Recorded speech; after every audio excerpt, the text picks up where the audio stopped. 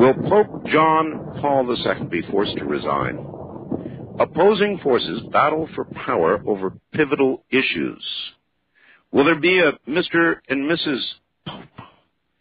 Will women be ordained Catholic priests? Are traditional Christians on the way back to the catacombs? Will homosexual marriages be sanctioned?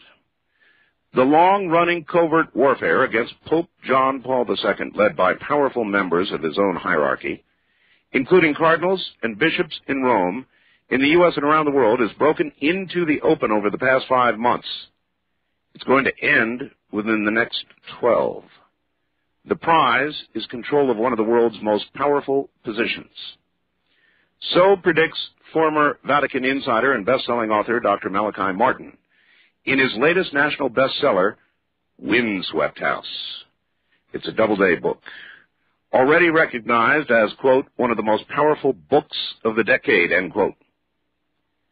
As in his earlier bestsellers, Vatican and the Final Conclave, Father Martin again draws aside the thick veil of secrecy that surrounds the world's oldest political power and vast financial empire known as the Vatican.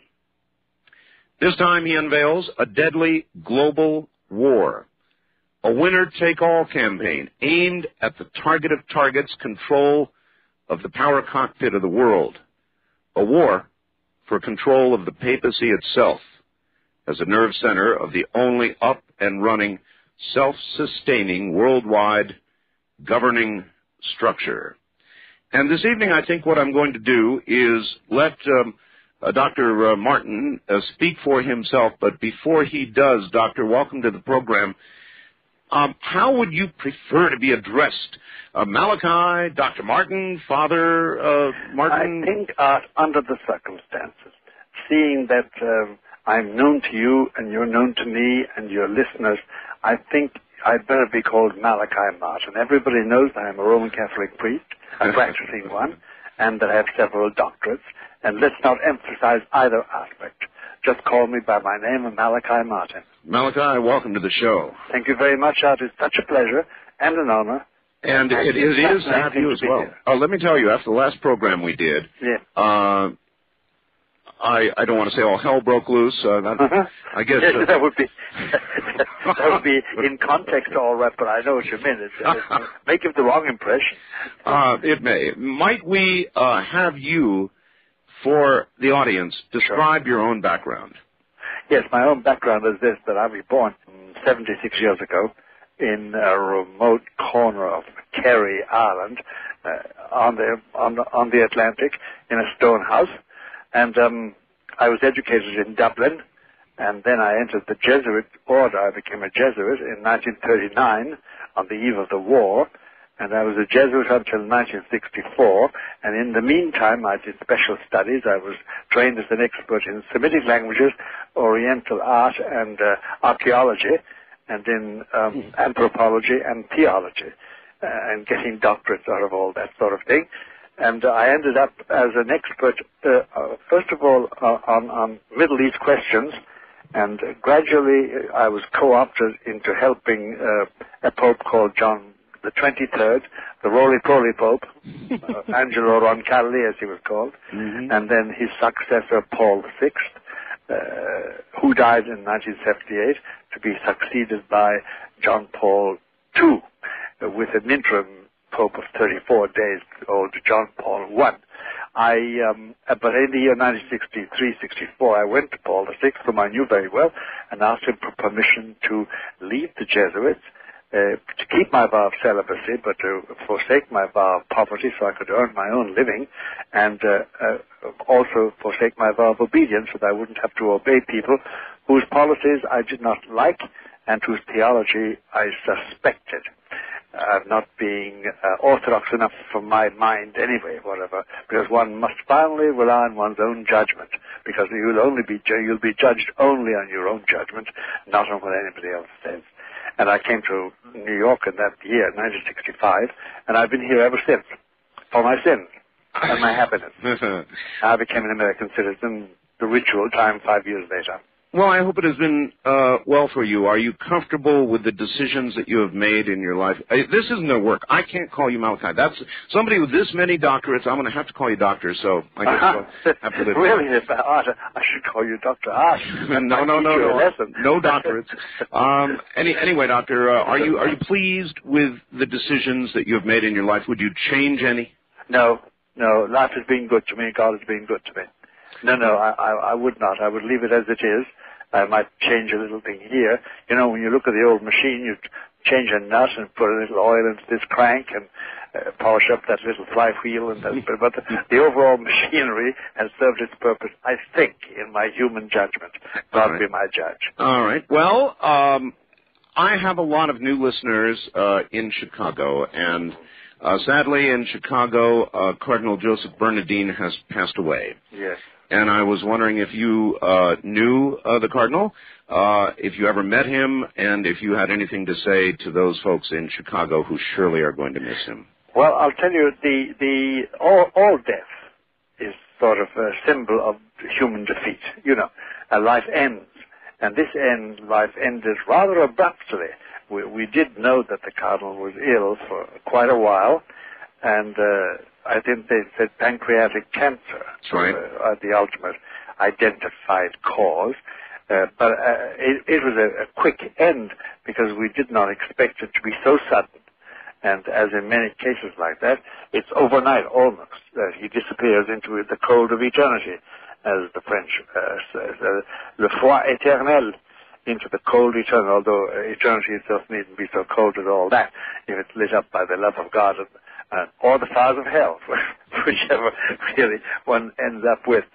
So it's always a defeat. It's always a sense of loss, and that's what Cardinal Bernardine was a very distinguished cleric.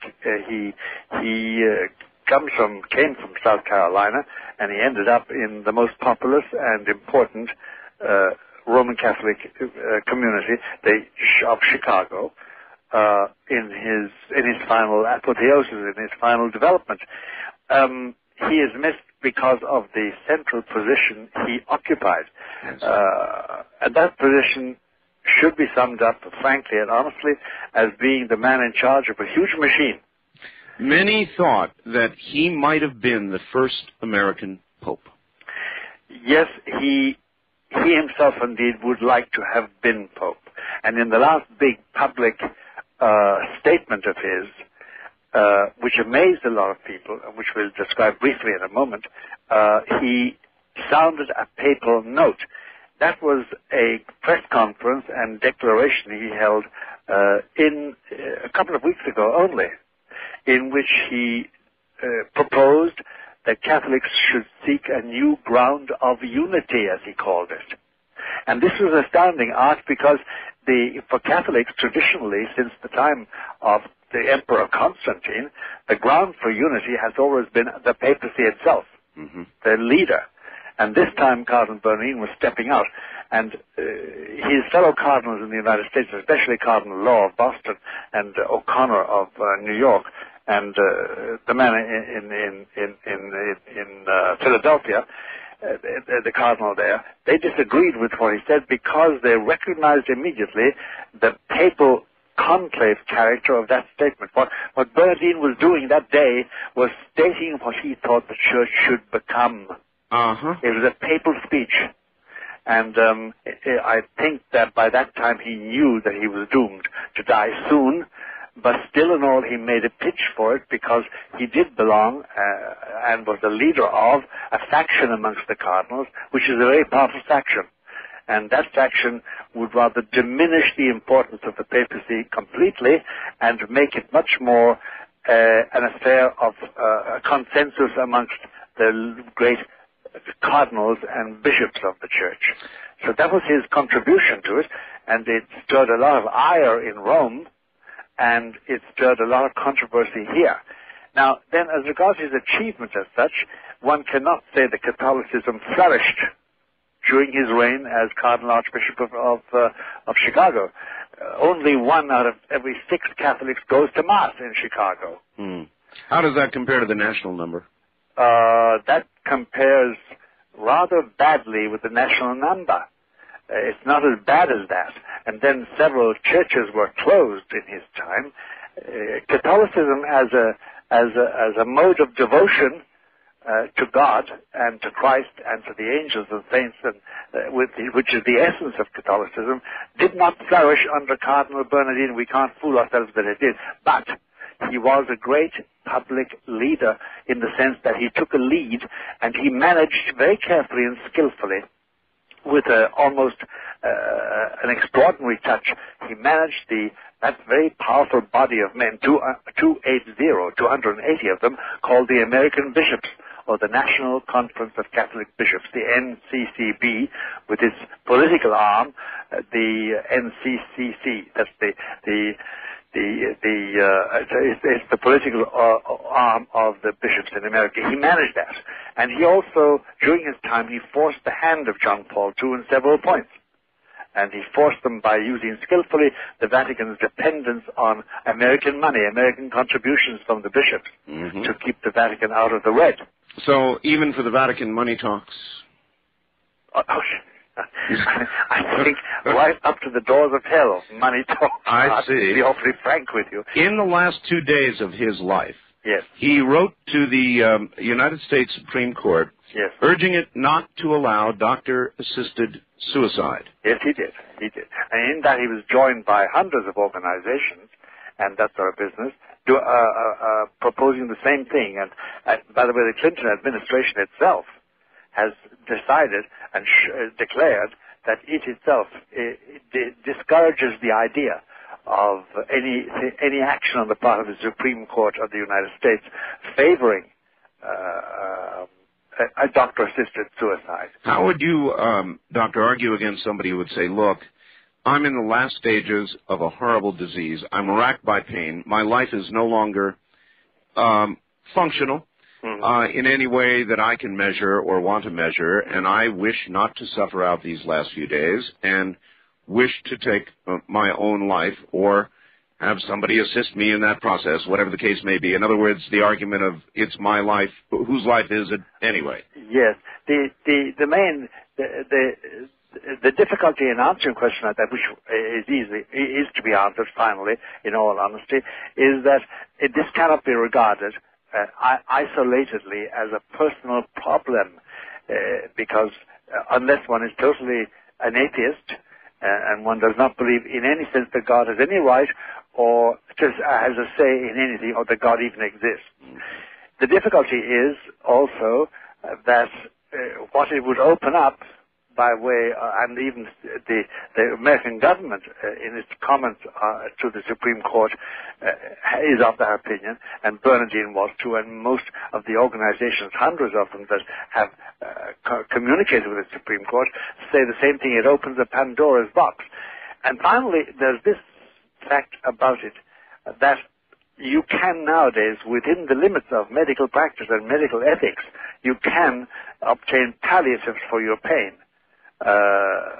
which will diminish the stress of it all. Yes. And I've always understood them. Art, I may be wrong. I've always understood it that those palliatives, those drugs used to diminish pain, gradually reduce vitality, and don't exactly hasten death, but they don't promote life either.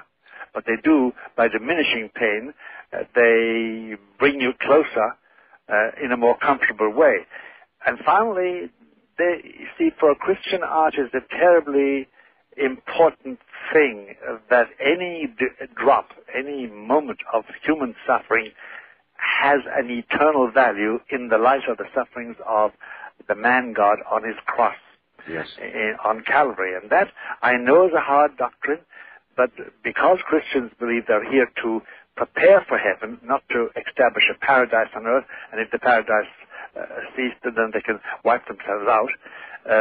But that life on earth is a preparation. It's a hard doctrine. I know it's a hard doctrine. So that pain is part of what we are here to experience. That's right. If I have pain, if I have a toothache, if I have a breech birth with a child, if I lose a child, if I have arthritis, if I get a disease, it can be and should be used to merge with the sufferings, the meritorious sufferings of Jesus Christ. That's the basic Christian doctrine. For those who are not Christian, I know it's not much consolation, but it still operates in their case. Well, I'm afraid it makes sense. Doctor, stand by. We're at the bottom of the hour, and we'll be right back. Of their transsexuality or the transsexual operations. They are not, in no way can you say that signifies ipso facto possession at all. That's an illusion. With regard to transsexuality, homosexuality, yes. What advice do you give if somebody comes to you and says, Father, I'm a homosexual, yes. I'm struggling with myself, I don't like what I am and what I'm doing, but I'm driven and I can't stop. How do you advise? What do you say? If I have the occasion and the time and the convenience, it's all a matter of convenience. If they're calling from, say, Anchorage, Alaska, it's one thing. If they're calling from 64th and Madison Avenue in New York, it's something else, of course. It's near where I live at, Yes. But depending on those ordinary human factors, which sometimes determine our fate, depending on those, there is a spiritual treatment, not therapy, it's the wrong word to use. It's a spiritual treatment which can resolve peacefully and successfully the struggle one has with one's sexuality, homosexuality or heterosexuality, or transsexuality for that matter. But that's a very delicate spiritual operation that must be done with authority and skill.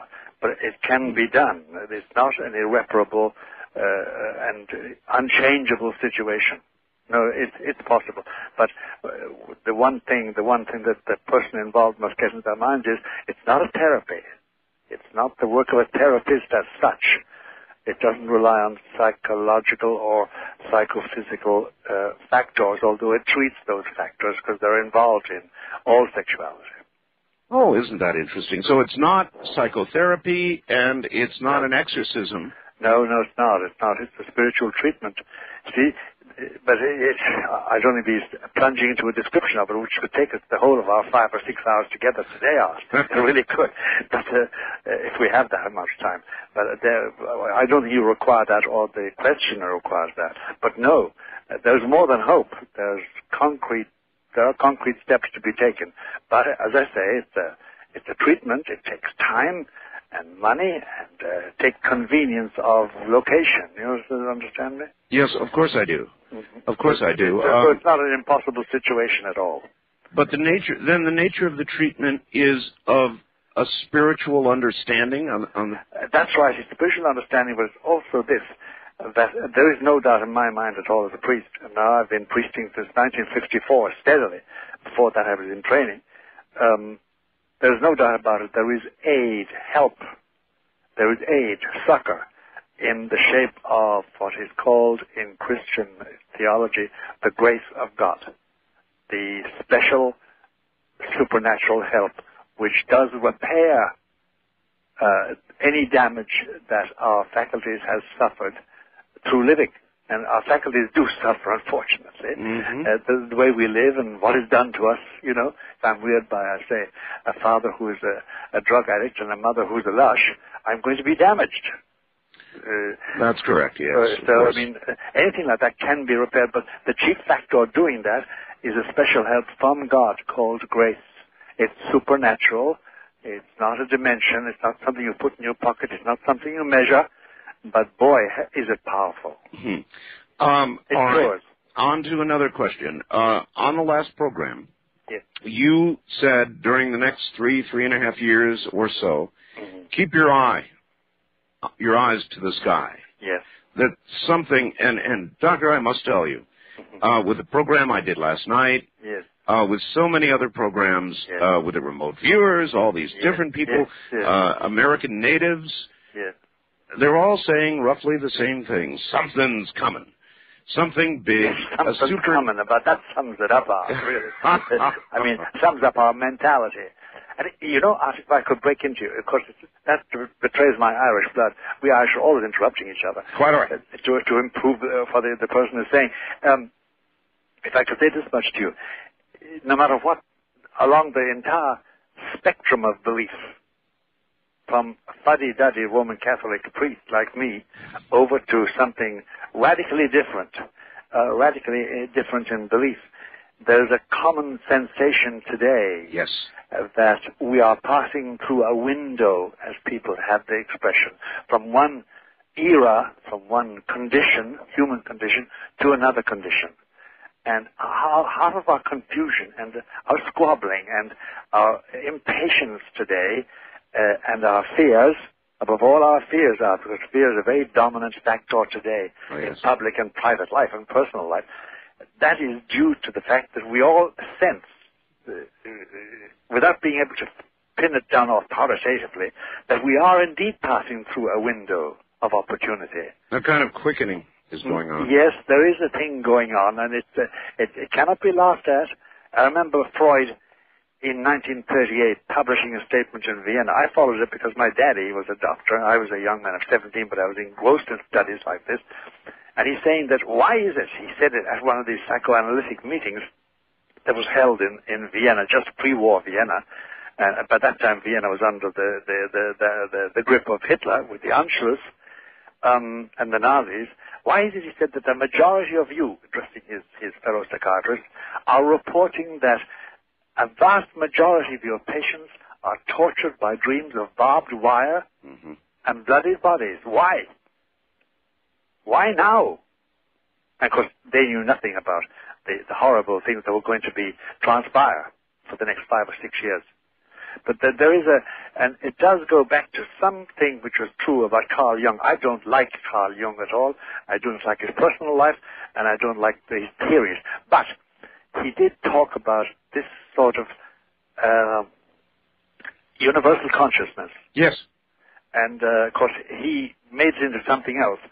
Like a lot of other people, having found something valuable in nature, he proceeded to imagine what it was, and that was not scientific. And he went beyond the data. But there is a consciousness amongst us all, in spite of our differences, due to everything, from sex to color to shape to race to education, that there is something big taking place. The phrase is, we're passing through a window of opportunity into what we do not know, and that is confusing, because the old world, the one we knew, has passed away. There's no doubt about it. We're constructing something, or something is being constructed of us. We're the living stones in this new temple.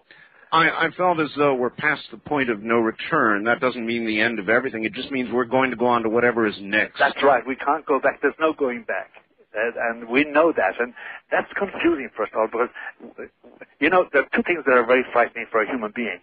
The first is to be in a land he doesn't or she doesn't know. Totally alien. Yes.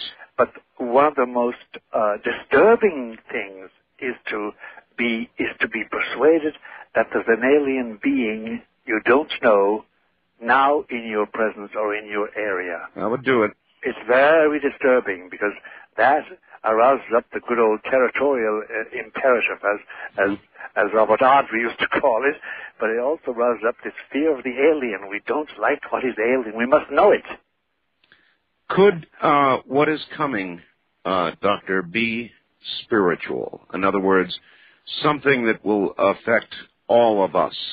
Art, actually, you know, and you've got a source of information that most people haven't got with your marvelous syndication and your own intelligence. There's no doubt about it. We all know that the big change we sense and are afraid of, in that sense, because we don't know what it is in our spirit, in our human spirit as such. We know there are forces molding it, shaping it, as the consensus of a race of people, and not merely as 5 billion different consciousnesses. You understand me? Do you understand what I'm trying to say? Yes, sir. That the change is in our spirit. There's a change being operated. And sometimes we like the result, and sometimes we don't like it. But we know it's in spirit. And by spirit, we mean something other than my flesh. The skin on my hand, and the color of my face, and the length of my hair, and the timbre of my voice, and the look in my eye, and the way I walk, and what I do. There's something else. We are something else. We are a soul. We are a spirit. And that is being molded willy-nilly. Well, I certainly believe that. I wonder if I can ask you a sensitive question. Sure. Being a man of God, have you ever, Father, doubted yourself? First of all, I'm a man of God in the sense that I'm supposed to be devoted to God's glory. I'm a sinner like everybody else, but I do belong to God by vocation, by formal profession. Right. I have never yet doubted the divinity of Jesus. I've never doubted the existence of heaven and of hell and of purgatory. I've never doubted the value of his cross to solve life's problems. I've never doubted the creation of the world by God. No, I've never doubted that. What I have had by way of difficulties were the governing of my own passions and my own fears, above all my fears. Because I remember my grandfather saying to me, if I could be personal, he said once when I expressed some fears, I was about 18 at that time, and about to leave home forever and not go back, he said, measure your love of God by the quantum, use that word, the quantum of fear in your heart. And it's been a lesson all my life. And I've been dealing with fears. Anybody has. Should people fear God? Respect in the sense of fear. There are two kinds of fear, Art. Let's distinguish them very carefully. There's the general fear which has a little note of panic in it. And that is something you have to eradicate, because that produces confusion and errors in judgment and mistakes, and therefore failure. And it's painful in a very deep sense. And it doesn't make you more cautious. It makes you stupid, because you make mistakes if you're afraid. It's self-control in that sense is necessary. There is a fear, though, of God, which is respect for him. He did make us from nothing according to our beliefs. But again, in all this, I'm a Christian and a Catholic, so you'll forgive it when it's biased, or not biased, but it's one-sided. There's no doubt about that. It's the Christian point of view, but it is that we do depend on him. And if it comes to the point of my rebellion against him for the sake of my own passions, for the sake of my own ambitions, for the sake of my own hates and desires, he can dole out to me a punishment beyond belief, beyond imagining, and that for all eternity. And that's a very healthy balance sometimes in life, when life does extend to you something which looks terribly enticing. Yes. It introduces a balance. Not always listened to when you're 20 and 30, but when you hit 40, 50, 60, 70 and face the 80s, you suddenly realize that there is a Lord of life, and he finally is the Lord of everything. So that's sort of a fear, yes, but not craven fear, Michael. Art, not craven fear. All right. Father, the Pope recently said, surprisingly, shockingly for a lot of Catholics, and not for some, that evolution is more than just a theory. Seeming to affirm the process of evolution, and that was quite a shock for many. Were you surprised? Not a bit. In my knowledge of the Holy Father, knowing what he is. Now, we better be very clear about this. This is a personal opinion of the Pope. It's not in any way connected with beliefs. He is, for various political as well as ideological reasons, in favor of regarding I want to call it what I think it is, the metaphysical myth of evolution, regarding it as a serious hypothesis. The reason I regard it as a metaphysical myth is this, that we know that we have now reached the end of the fossil record. We know that. There's no other fossil record to search any longer. And in that fossil record, since the time of Charles Darwin in 1850, we have not found not one sign of evolution from the point of view of a missing link, linking phylum to phylum, primate to primate. There's no such thing. It doesn't exist. And now we know it doesn't exist. So evolution is a nice myth because it explains things, but when you look for, as a scientist, for the proof of it, concrete proof, there ain't no proof, sir. That's the difficulty. So the Pope has made of his own an opinion like that, but he has a political reason as well as an ideological reason for making that statement. What is the political reason? Political reason is that the more powerful cardinals in his Roman court, his Roman, in his Vatican, and the more powerful academicians in his church, whom he has fomented, by the way, they are all evolutionists. And therefore he wants to play it very safe with them. He does belong to what is called, a bit too long to explain like this, unless you want to dump, which we can do, he belongs himself to the French school of thought in this matter. He's very sympathetic. By the way, Poland has always been sympathetic with France and France with Poland on account of the help that France gave to Poland while it was in the grip of Russia or Prussia or Germany. That's past history. I mean, Chopin is the example of that. Indeed. There was great connection between Paris and Warsaw always. And the French school of thought, which is a very, very brilliant school of thought in the 17th, 18th, 19th, and early 20th century, has a huge influence on Polish intellectuals. And the Pope is a creature of that, intellectually. He's not a Thomist, if you know what that is.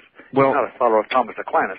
He's a French intellectual. We all wish to think of the Pope as a spiritual leader and in that context, but in fact, the Pope is probably as much of a political leader as spiritual, is he not? Absolutely, absolutely. You see, this poor man, I say that with great sympathy for him, he has to deal with the geopolitics of faith. That is the fact that the nations of the earth are the children of God and are supposedly, theoretically, anyway, according to Catholicism, they're under the mandate of Christ's salvation. At the same time, he has to deal with the geopolitics of reason, the fate of nations. Yes. And he did that, for instance, in Poland, where he was the instrument with Ronnie Reagan's government mainly. He was the instrument of making the first breach in the wall of the Soviet Union, which led finally to its dismemberment, and the rest is history. So he has that double function, and his agony, actually, it has been a real agony. His agony has been the balancing of those two forms of geopolitics. How does anybody, including the Pope, indulge the politics he must without sinning? Art, that is such a profound question. and no, it is. I'm not trying to butter you up or flatter you. It's such a profound question because, look, you know, in your ordinary life, passions comes in. You can't be reasonable, follow reason all the time. Your passions come in.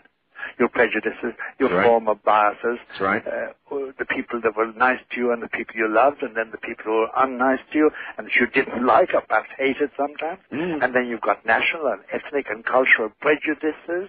All that comes in. And any deviation from reason, any deviation from justice, divine and human, is wrong, is a sin in itself. Can be forgiven. God will forgive all these things and cleanse them all by the blood of Jesus. But it's a fact that we do err, and the Pope, sitting where he does, is more easily guilty of malfeasance in high office than I ever will be, because I was never Pope and never will be. So your answer is, he can't. He can't avoid it. He can't avoid it. You know, all he can do is, he can rely on the blood of Christ and the forgiveness of Jesus. Forgiveness. Yes, there is always that. But the very process of politics, the very process itself, necessitates compromise. That's right, it does. Exactly. That's where the difficulty arises. That's exactly where the difficulty arises. And sometimes both the present Pope and his big mentor, Cardinal Stefan Wyszynski, who's now dead, who was called the Fox of Europe, and who drew circles around the Soviets in his day, by the way, and they never caught him. They tried to do anything to him, including kill him. But he and the present Pope, as cardinals in Poland long before he became Pope, had to make compromises with the Marxists. Otherwise, they couldn't have survived. That must have been a very sad personal time for the Pope. It was dreadful, yes, it was. And it was dangerous, and it seared his soul, and it left an indelible mark. Art, I have always wondered all my life, which are deeper? The wounds of reality that scar my body and my mind, or the deeper wounds to my very being from my own errors and sins. I imagine we wonder about these things all the time we are on this earth. I imagine if we're humble at all, if we're realistic, and stop having too many illusions. I suppose the great thing is not to be... Doctor, I've got to halt you there. We'll be right back, and when we come back, Major Dames, to the matter at hand, my guest, Dr. Malachi Martin. Doctor, welcome back. Thank you very much, Art.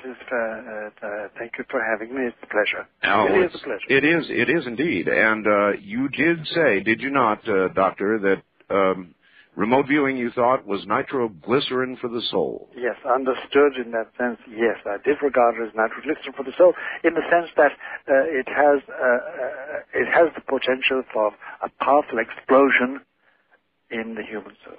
All right. With that in mind, here is a man who did remote viewing for the U.S. military and now does it in civilian life for a company, his company, called SciTech.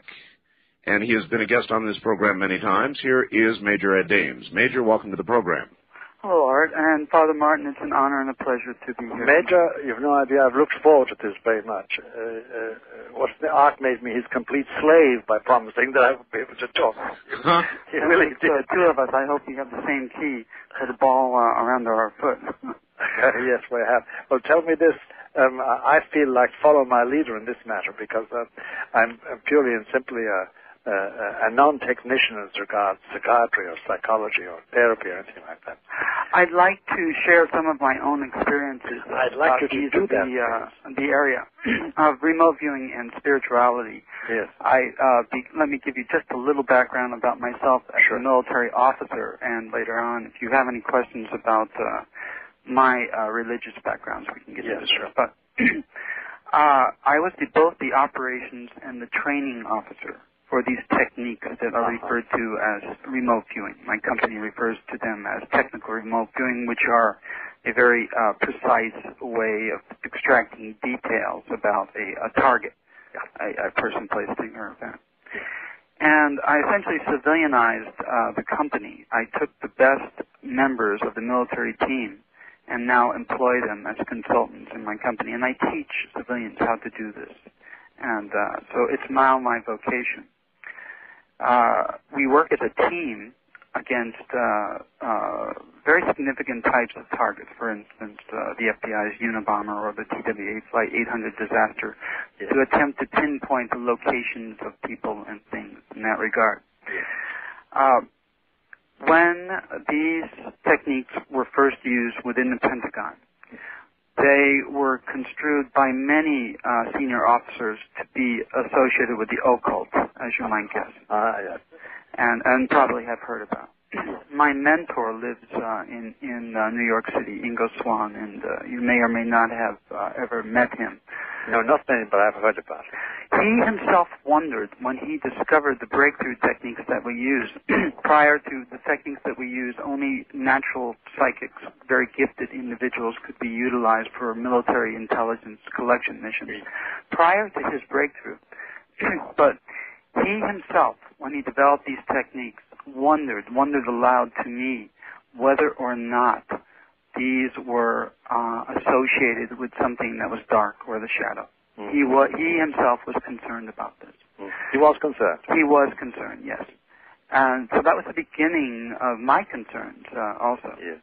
And we were a human use team. And there was a board that ostensibly watched us to see if there would be any deleterious effects on our psyches during the use and the application of these techniques. It was an experimental team. Well, the board was not that effective, and in fact, what happened was we found that in cases where individuals were already mentally unbalanced, we did run into some serious problems. We still experience that today. You still experience that? Yes, we do. If I attempt to teach someone how to open one's mind up, I'll use a loose term. Yes. Then, and they are not a balanced individually, emotionally or mentally stable, we do run into serious problems. Yes. And if that is partially what you are alluding to as nitroglycerin for the soul, then you are correct in that regard. Yes. However, for individuals that are balanced, yes, they can perceive many, many things, including turning this light onto the very deepest, darkest, scariest aspect of all, their own minds. Mm-hmm. And if they have the courage to look, they can achieve a great leaps in spirituality if they choose. But to get back to the subject at hand, I have noticed on the part of my seniors, including a major general, a 2-star general, and a very high intelligence executive, that remote viewing, these techniques became replacements for religion. Yes. These were people who were in their 50s and 60s who essentially were men without gods. It was a spiritual vacuum in their lives, and when these techniques became available to them, either as utilizers or as practitioners, they completely lost their balance and perspective. In what sense, losing the balance and perspective? Religious? Actually, in the sense of whole body, in both mental and emotional. Oh, really? This became almost an end-all. It became more than a passion in their lives, the answers to all questions, not only a means to an end, but an end itself. It was almost as if they felt empowered by this absolute knowledge. Yeah, and that's what you referred to when you said a decrease in balance. They lost their stability. They could not function in a balanced way. It was noticed by all around them, and these were people who were in positions of authority and great responsibility. Was the imbalance to the point that they had to be relieved of their authority? That is correct. They were relieved, including my commanding general. Oh, that's very important because, my God, without an authority, stable authority, no achievement is possible. No. Very interesting. I find all that utterly fascinating, Major. Let me not interrupt you. You go on, please. Well, I think there's some other things that you would like to know. Yes. What I would like to tell you some of the things that this has done for me personally. Yes. Would you share that with? I would be glad to. I no longer require. I feel I do not require faith. Yes. I'm no longer what one would call a man of faith. Yes. And that is because I don't feel that I need faith anymore. I have absolute trust now. Yes. I've reached the point by looking at certain nooks and crannies spiritually with the techniques that I employ and have learned that I'm so trusting. It's when you can see things around you, perceive things around you that are divine and demonic, and put them in their places, their respective places. Yes. Then there are no dark areas. The darkest areas are within our own Therefore, mind. there's no need of faith, you conclude. I'm sorry? Therefore, you conclude there's no need for faith. And personally, only personally, Father. Of course, I know what you're saying, yes. And I'm quite sure that you would not only take exception to that, but you could give me some good cases. No, take exception. I don't, Ed. I have no sort of horror or sudden say, "Oh my God," and I have no reaction like that. I'm just fascinated by it all for the moment.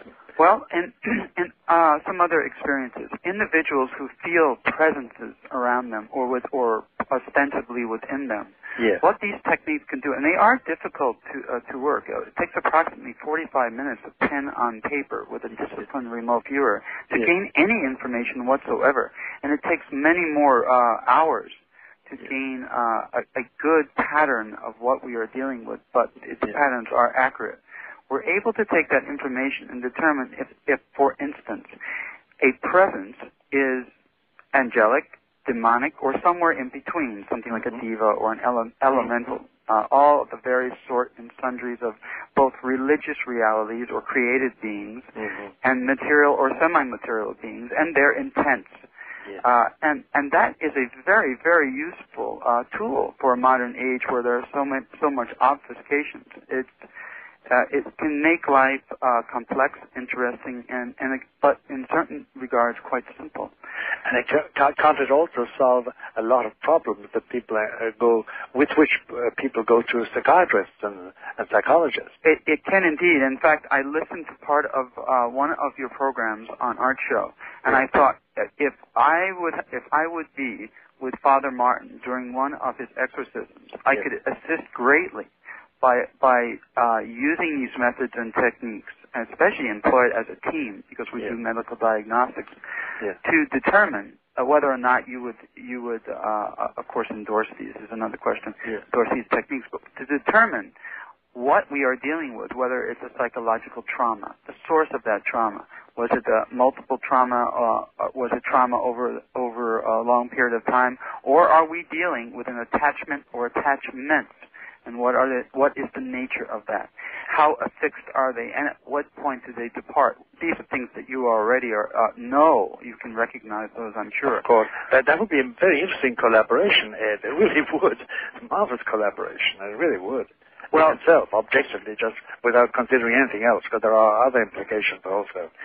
But anyway, let me not interrupt you. Go on, please. No, I don't have your experience in these matters, but I do have experience in discerning, in shining a light on these dark agencies, and they hate the light. They are very. They do. What I have found is, in fact, many masquerade as angelic beings or angels of light, as Paul would call them. What did Paul call? St. Paul said that Lucifer can transform himself into an angel of light in order to deceive the believer. I see. And it's the phrase, an angel of light. In fact, when in the early days, when I researched many ways that we could use occult, formerly heretofore the appellation was the occult techniques as intelligence collection tools. When I looked directly into the eyes of someone who was channeling something, you could see certain things, and I could see that I was being lied to. I could see that I was being told everything I wanted to be told. And then in subsequent years, it's so accurate. Yes, and in subsequent years, after learning these techniques, I was able to really gain a complete appreciation for what these attachments were, the nature of them, and that became quite fascinating. And they are desperate to maintain that attachment, as you already know. Absolutely. I found that out as attempting to research these phenomena, various occult phenomena, as intelligence collection tools, of all things. No. The connection is an obvious one to make. I can see it immediately. It's useful in the field of intelligence. We did not know. We had to look at that. But that exposure to the knowledge, to the light of truth and awareness, it essentially drives away many of these shadowy forces. And when people who have been, I'll say, plagued all their life by fear that there's something following me or something is around me, sometimes what I have found in my work is that thing, that so-called shadowy agent that has been tailing a person throughout his or her life may sometimes be angelic in nature and not demonic. And someone has been afraid. What did you say? Yes, can be angelic, and then you added in a sentence I didn't catch. And not demonic. Not demonic, that's right. In some cases, the person has been afraid of something that has been a loving... benign. Yes. Well, more than benign. Sometimes very loving and very... positively working for them. Yes. Yes, and they were afraid of that. But with these techniques used correctly, and they are very difficult to use correctly. I'm sure they are. They high degrees of training. It's a delicate operation anyway. It's delicate, but it's repeatable, and the procedures are standardized. They just need to use their professional tools. Yeah. But what I wanted also to say is the connection with God does not go away during the process of remote viewing. One's soul is not lost. If your soul is already lost or saved, regardless of using these techniques, the connection is still there, and you take it with you when you go into this it used to be an altered state. That was quite a different modality. But here, one simply turns their attention to an idea. I'll use that roughly. So one's attention is half focused upon writing down information on a piece of paper, and half focused on something that is in, for lack of a better word, one's collective unconscious. There are technical terms. Yes. Let's stipulate. We can use that phrase. It has to be defined further, ultimately. But Father, it has been the downfall of a number of people. I've seen it myself. Oh, I know it has. And yet it's given me more than I could possibly. It's given me answers to many different things, and it's allowed me, most of all, when I wanted to give back the gift, when I wanted to serve, I prayed for about 6 months to make sure I knew I couldn't return the gift that I had been given. Of course not. Answers to all questions. Of course not. Well, I was too naive to know that. Every time I tried to return a gift, I had received dump trucks of gifts back. Yes. So I changed my strategy and just asked to serve. And what this tool allowed me to do was to precisely determine, very well, it took about 6 months actually to make sure I was correct, yes, how to serve, and how to serve my God. And that's what this tool gave me, the precise details of what to do, how to serve, rather than just a general sense. And that's why one of the reasons I'm so grateful to English One. And indeed, let me add in, we all should be grateful that such a thing, because in theological terms, Ed, what you're talking about is a charism. It really is. It's a gift. It's an ability given you. And I still don't want to interrupt you because you have a lot more to say on this matter. I just want to add this one thing, or say this one thing. And it's this, that this is a very precise, well-intentioned, nobly intentioned effort on your part, or performance. You're not doing it for self-glorification, and you're not doing it for self-advantage. You use the word serve, S-E-R-V-E, which is very angelic, by the way. Father, I'm going to have to interrupt, sure, and I'm going to let you continue with this when we get back in a moment. From a spiritual perspective, you would think, indeed, the odd couple, but maybe not. We're going to find out. Back now to Dr. Malachi Martin and Major Ed Dames. And Dr. Martin, I wanted to let you finish what you had started saying, and then perhaps explain to us, if you would, why you think remote viewing is nitroglycerin for the soul. Yes, I will. Hello, is Ed there? I'm here, Father Martin. All right. I feel really funny. I should call you Major Ed. Please call me Ed. Because, but anyway, let's get over that for the moment. The original statement I made when we talked the last time about this being nitroglycerin for the soul, because, and I think you might even understand it, as I do understand it, it is, if it's not done with the proper motivation and not done, as it were, scientifically, that is, with proper methods and checks and balances, it can disrupt the soul. It can blow it up. It can cause an explosion in it. We, from my side, from the point of view of exorcists, and that's when I say we, I really mean that, those engaged in this work, found that those who did remote viewing or channeling without any of those safeguards that you just described, that they underwent very severe disturbances and disruptions of their personality, their normal persona. And they also had manifestations that could only be explained in the light of Luciferian intervention in human things. The theory or the belief behind it is that there is the supernatural order and there is the natural order. The natural order is what you see, the flesh and bones and blood and earth and metal around us and wood and material things. And then there's the supernatural order, which is the existence of God and all that belongs to God. And in between there's what we call the middle plateau. And it's on that plateau that these powers can be exercised, the powers of the soul that apparently can be sharpened and developed. And my language is pre-scientific and pre-medical and pre-psychiatric, Ed, and you'll appreciate that, because I don't even purport to be a psychiatrist or a therapist of any kind, just an exorcist and a priest. Now, when I said it was the natural glisten of the soul, I meant when somebody enters or tries to enter the middle plateau and deal with such powers and faculties and develop them without the proper intention or the proper controls and checks and balances. And the phenomena that take place in people who do that are those that attract us as a group of exorcists, and that demand or require, from our point of view, require the attention that we bestow on it with formal exorcism as such.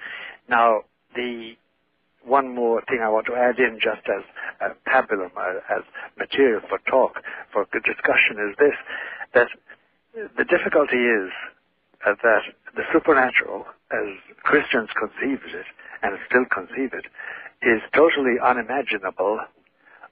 There is no human concept, and therefore no human word that can describe it, number one. And number two, it is imperceptible to a man without a special grace from God. He can't even perceive it. So much so that if a man has not got faith, he just can't imagine it. If he loses faith, he does not know he's lost it, because if he knew he lost it, he'd have it back. The mere fact of knowing you've lost it is a perception itself belonging to faith. It's complicated as a concept, but that's the reality we have found. Now, the only practical application outside of religious peace and a calm for people who come for exorcism, the only practical example was, strangely enough, for some army officers, purely as private citizens, who came for help because they had delved into the middle plateau and came away very disturbed.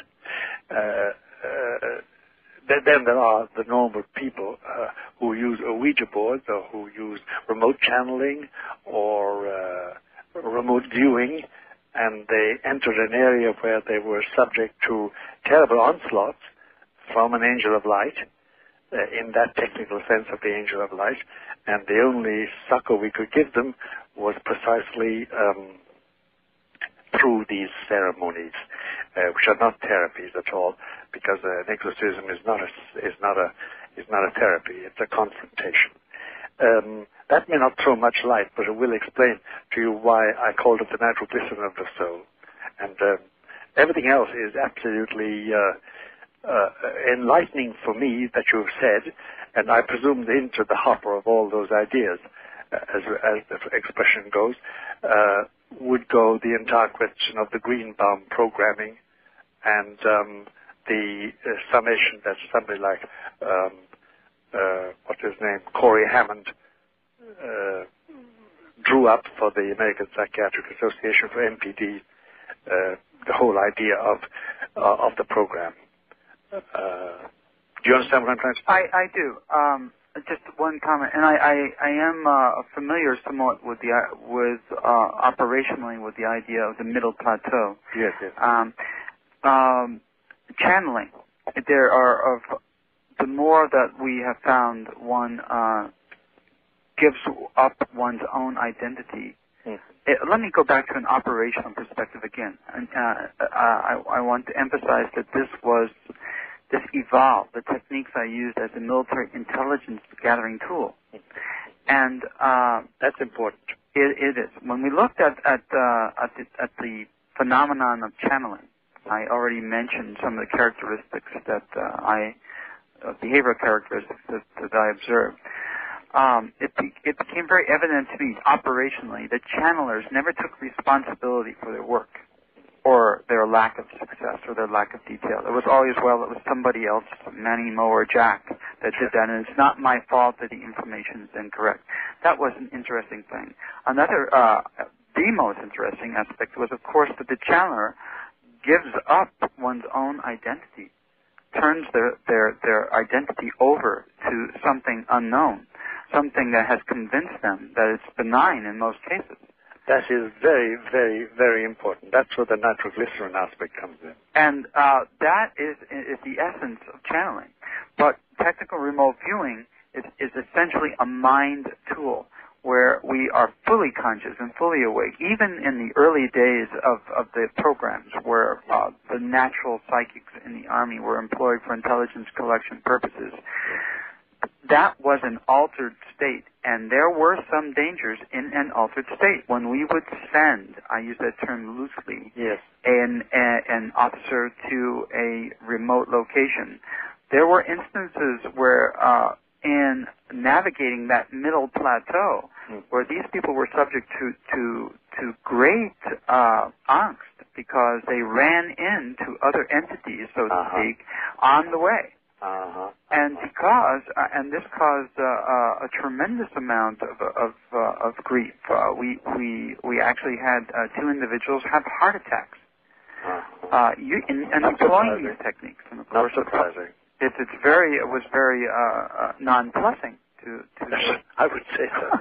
those of us in the unit. And so we settled on to these mind techniques rather than mind-body techniques. Yes. It became indeed, when used correctly, and they became almost a library card to essentially just an endless amount of information. Yes. One can do with that information what one chooses to do, act in any way one chooses to do upon the information, but nevertheless it's there to be downloaded. Sometimes, as in the case of at least one of my former students, and in the case of another Army officer who has recently authored a book, these people started to lean towards association with the very entities that they discovered in the middle plateau. And so it became they began to engage in what one could term a quasi-channeling behavior. Well, quasi-channeling is as good as channeling. Once you have something has its hook in you, it's got its hook in you, and you may be in the shadows, but it's got you. That's right. And that is why one begins to see a behavioral change. Frenetic. These individuals become frenetic, lose their balance, make statements that appear incoherent. Yes. And as you well know, and that kind of behavioral change is a red flag. Something has happened. Yes, that's right. Something has happened. All right. Have you identified what that happening was? What did happen? Or have you any? Yes, we studied it actually, and it in the terms of basic psychology 101, the hook is in the individual's ego. Ego has completely been hooked, and the psyche is the hook is in the ego, and the psyche is being pulled along, led by the ego. Entailed. Yep, it's entailed, as we say. And that's a very good description of the process. And we've had to study it long and hard and use models in order to discern when we're on dangerous turf.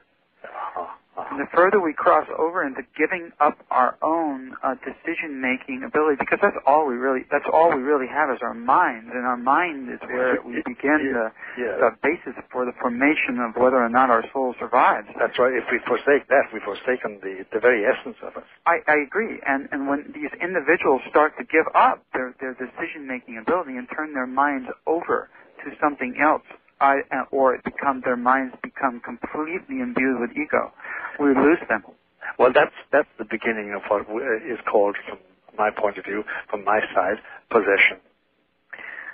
I'm not familiar that much with possession. I have only seen it once or twice in my career.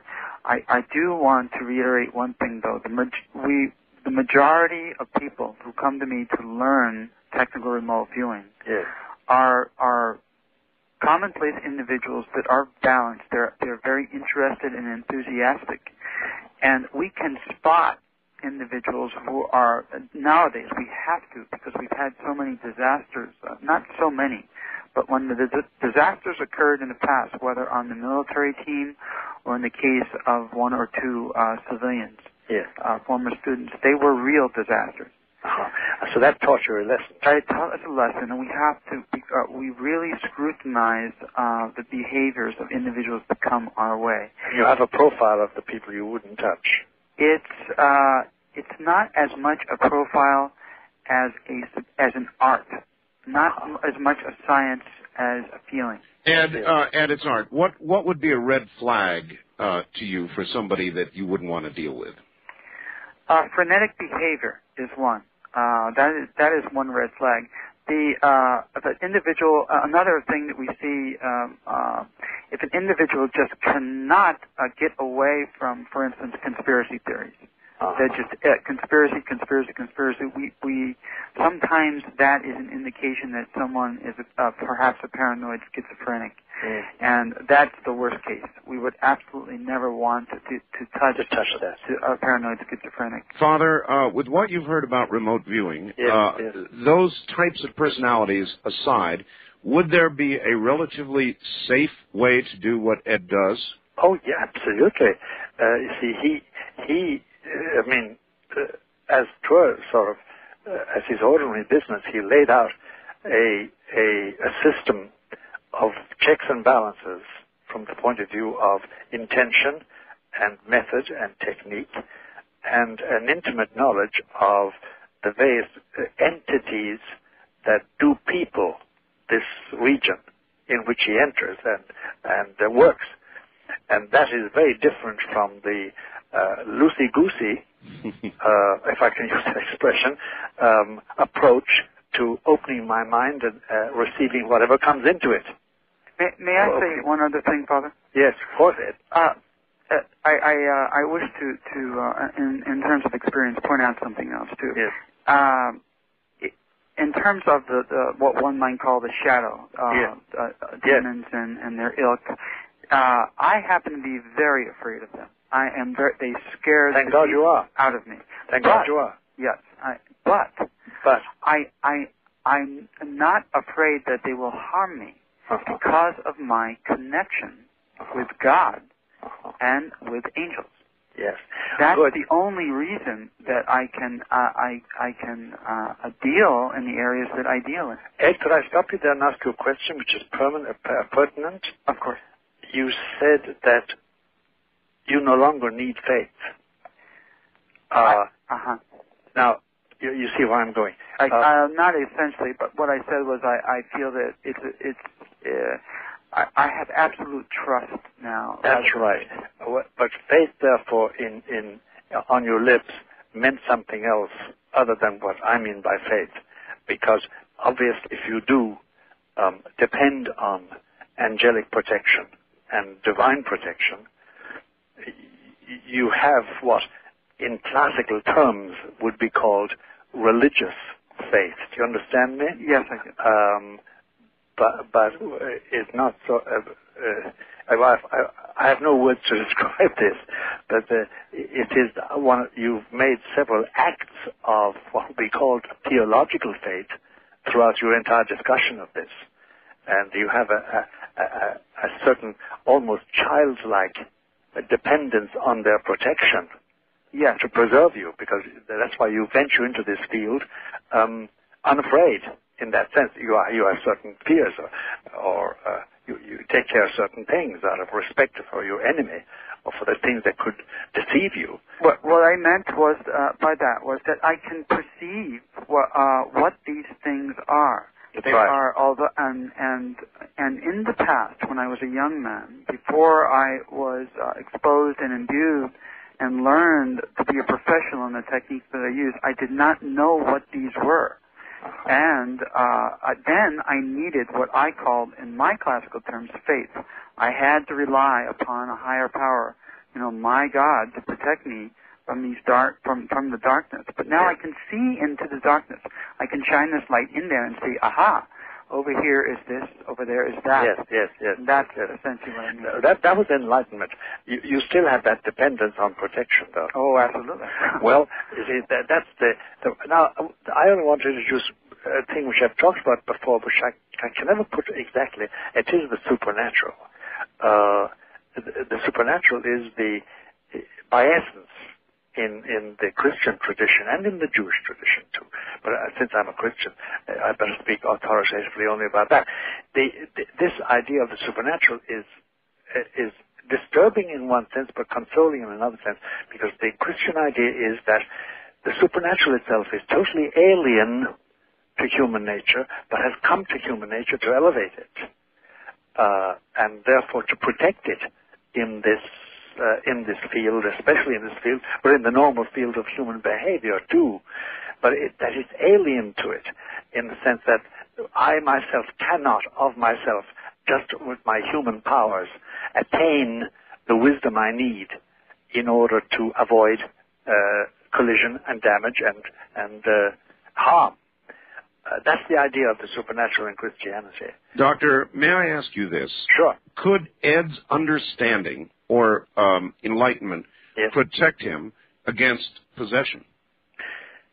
It could, given merely the words he has used and the phrases he has used and what he has said. I find no trace of the things that betray the innate weakness of vanity or pride or self-reliance. I find a godliness in it. And that is one of the keys to it. He should be protected against it because the grace, or the supernatural grace, is there. And all I'm doing is saying that that has been with him apparently all along, because he cited his own career as a young man and then getting into the dark corners and getting the light to see the lurking dangers that were there, to be able to detect an angel of light, which is really the shadow itself pretending and trying to deceive him. So yes, the answer is yes. He can do that with impunity. But then that would mean that if I were to be fully and completely thorough in that answer, I'd have to sit down with Ed and say to him, all right, now tell me how you pray and how you think and how you behave and how you live and your morality, etc. And I have no intention of doing that to Ed, because he wouldn't do it to me, in public anyway. All right. Ed, do you want to hang on a little bit longer?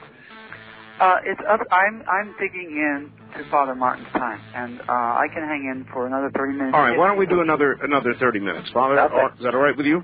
That's lovely. All right, good. We will be back, and we will do exactly that next. I'm Martin. Well, all right. Back now to Dr. Malachi Martin and Major Ed Dames. And Dr. Martin, yes, is remote viewing something that you would not participate in, or as described? Is it something that you feel would have value and something you might even try yourself? Whatever about trying myself, because I'm not a technician or haven't been trained in this, I don't regard it as essentially dangerous. And in fact, I think at this stage, what we should do is sketch out where the discussion has arrived. Major Ed Dames has outlined a very careful and tried and tested. I was going to use the word technique, but he will forgive me if it's not exactly that, and if that is not the exact word. But it's a method of exploring and remote viewing, especially with view to intelligence, military, and I suppose civilian, and also as regards human behavior. Now, and he has pointed out that they have learned by bitter lessons that certain types of people, certain characters, are simply not fitted to be brought along this way because of the dire results that take place. And he didn't expand on that, and there's no need to. We can imagine what he means by it. The position of the exorcist, where we come in, is somebody who has gone off the rails, as it were. Somebody who has not merely become frenetic, but does seem to be possessed, as the classical term has it, and in his terms, it is that the shadow has become completely all-powerful over a particular individual, and the simple technique we use is a technique of confrontation between the exorcist and the exorcee, the possessed person, the presumably possessed person, and that's the initial problem, to find out, is the person really possessed or is it something else? And the confrontation between the exorcist and the exorcee, and an exercise of authority over the shadow, and forcing the shadow by the authority of God, of Christ, to depart. That's roughly the area we have covered. And by the way, I must ask a simple question of spelling. I don't know how to spell Citex. Is it Citex? Ed? Father Martin, it's a transliteration of the Greek letter Psi, P-S-I, Psi. Oh, Citex. And T-E-X, is it? T-E-C-H. T-E-C-H, all right. And Ed, is it D-A-M-E-S is the way you spell your name? That's correct. I didn't know that. That's all right. I want to sum up because I would like to correspond or to be in contact with you, if I may. And I suppose I'll find it in California. I'll bet to find you. I'll make that connection, and Art will be our middleman. I was going to ask you that perhaps we could corroborate in the future, or is there a case that an exorcist case in the past that you found intractable or irresolvable that perhaps my company could turn its attention to perhaps there may well be, and I think we should talk about that between the two of us outside of the public radio. But an answer to Art Bell's question, no, I have no. I'm not even chary about entrusting myself to the methods and the technology of use, because it seems to me, Major Ed, and I'm speaking as a priest here, and as an exorcist, it seems to me that you are overshadowed by a godliness, which I can only ascribe to my Savior. Now, I'm using my Christian language, and you'll forgive that. But no need to forget that. Yeah, but I'm also a simple Christian. Yeah, I know. And basically, it's a great simplicity, and there's a whole elaboration of that about the humanity of our Lord Jesus and what He has done and what He does, and the power that He gives and the authority it gives. But that's simply, those are the details of it all. So, Art, to conclude that, my answer to your question, no. I would have really illimitable trust in the methods that Major Ed Dames uses and the techniques. I have no qualms whatever. I really have not. I find that remarkable. You both apparently agree on the general nature of the middle ground. With that middle plateau, we both know. I think we've both been there, or are there, in that sense, in the work we do. Do you agree, Ed? I absolutely do.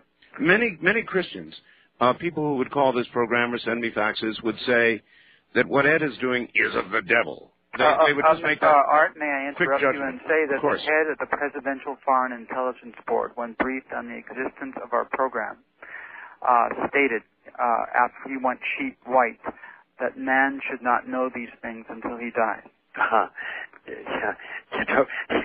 It's a funny inversion of what happened in the garden, according to Genesis. It really is.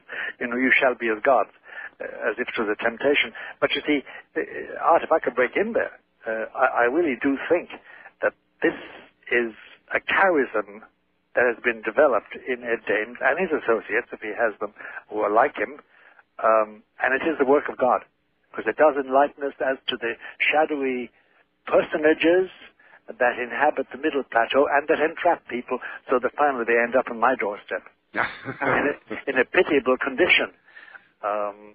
And I remember being approached by some members of the armed forces, let me put it very vaguely, in the 80s, and their complaint was, and Ed will understand this completely better than I do myself even, look, we have trained officers in certain techniques, and we find that they have now developed symptoms that you describe in your last book about possession.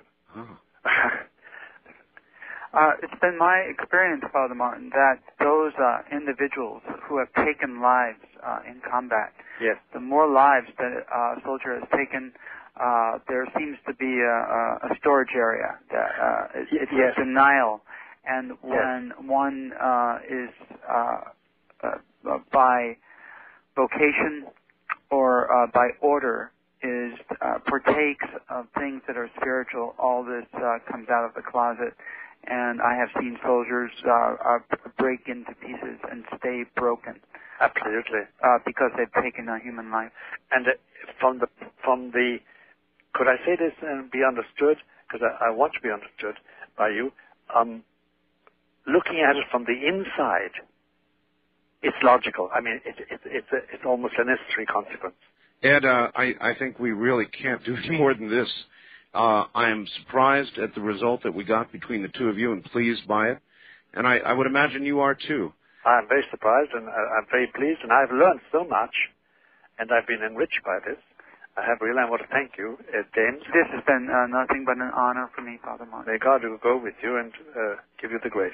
Ed, my friend, thank you. Pleasure's been mine. SciTech's Ed Dames. And as I said, he has promised to join us once again and is going to target himself this Hale-Bopp comet headed our way, and we'll see what Ed has to say about it.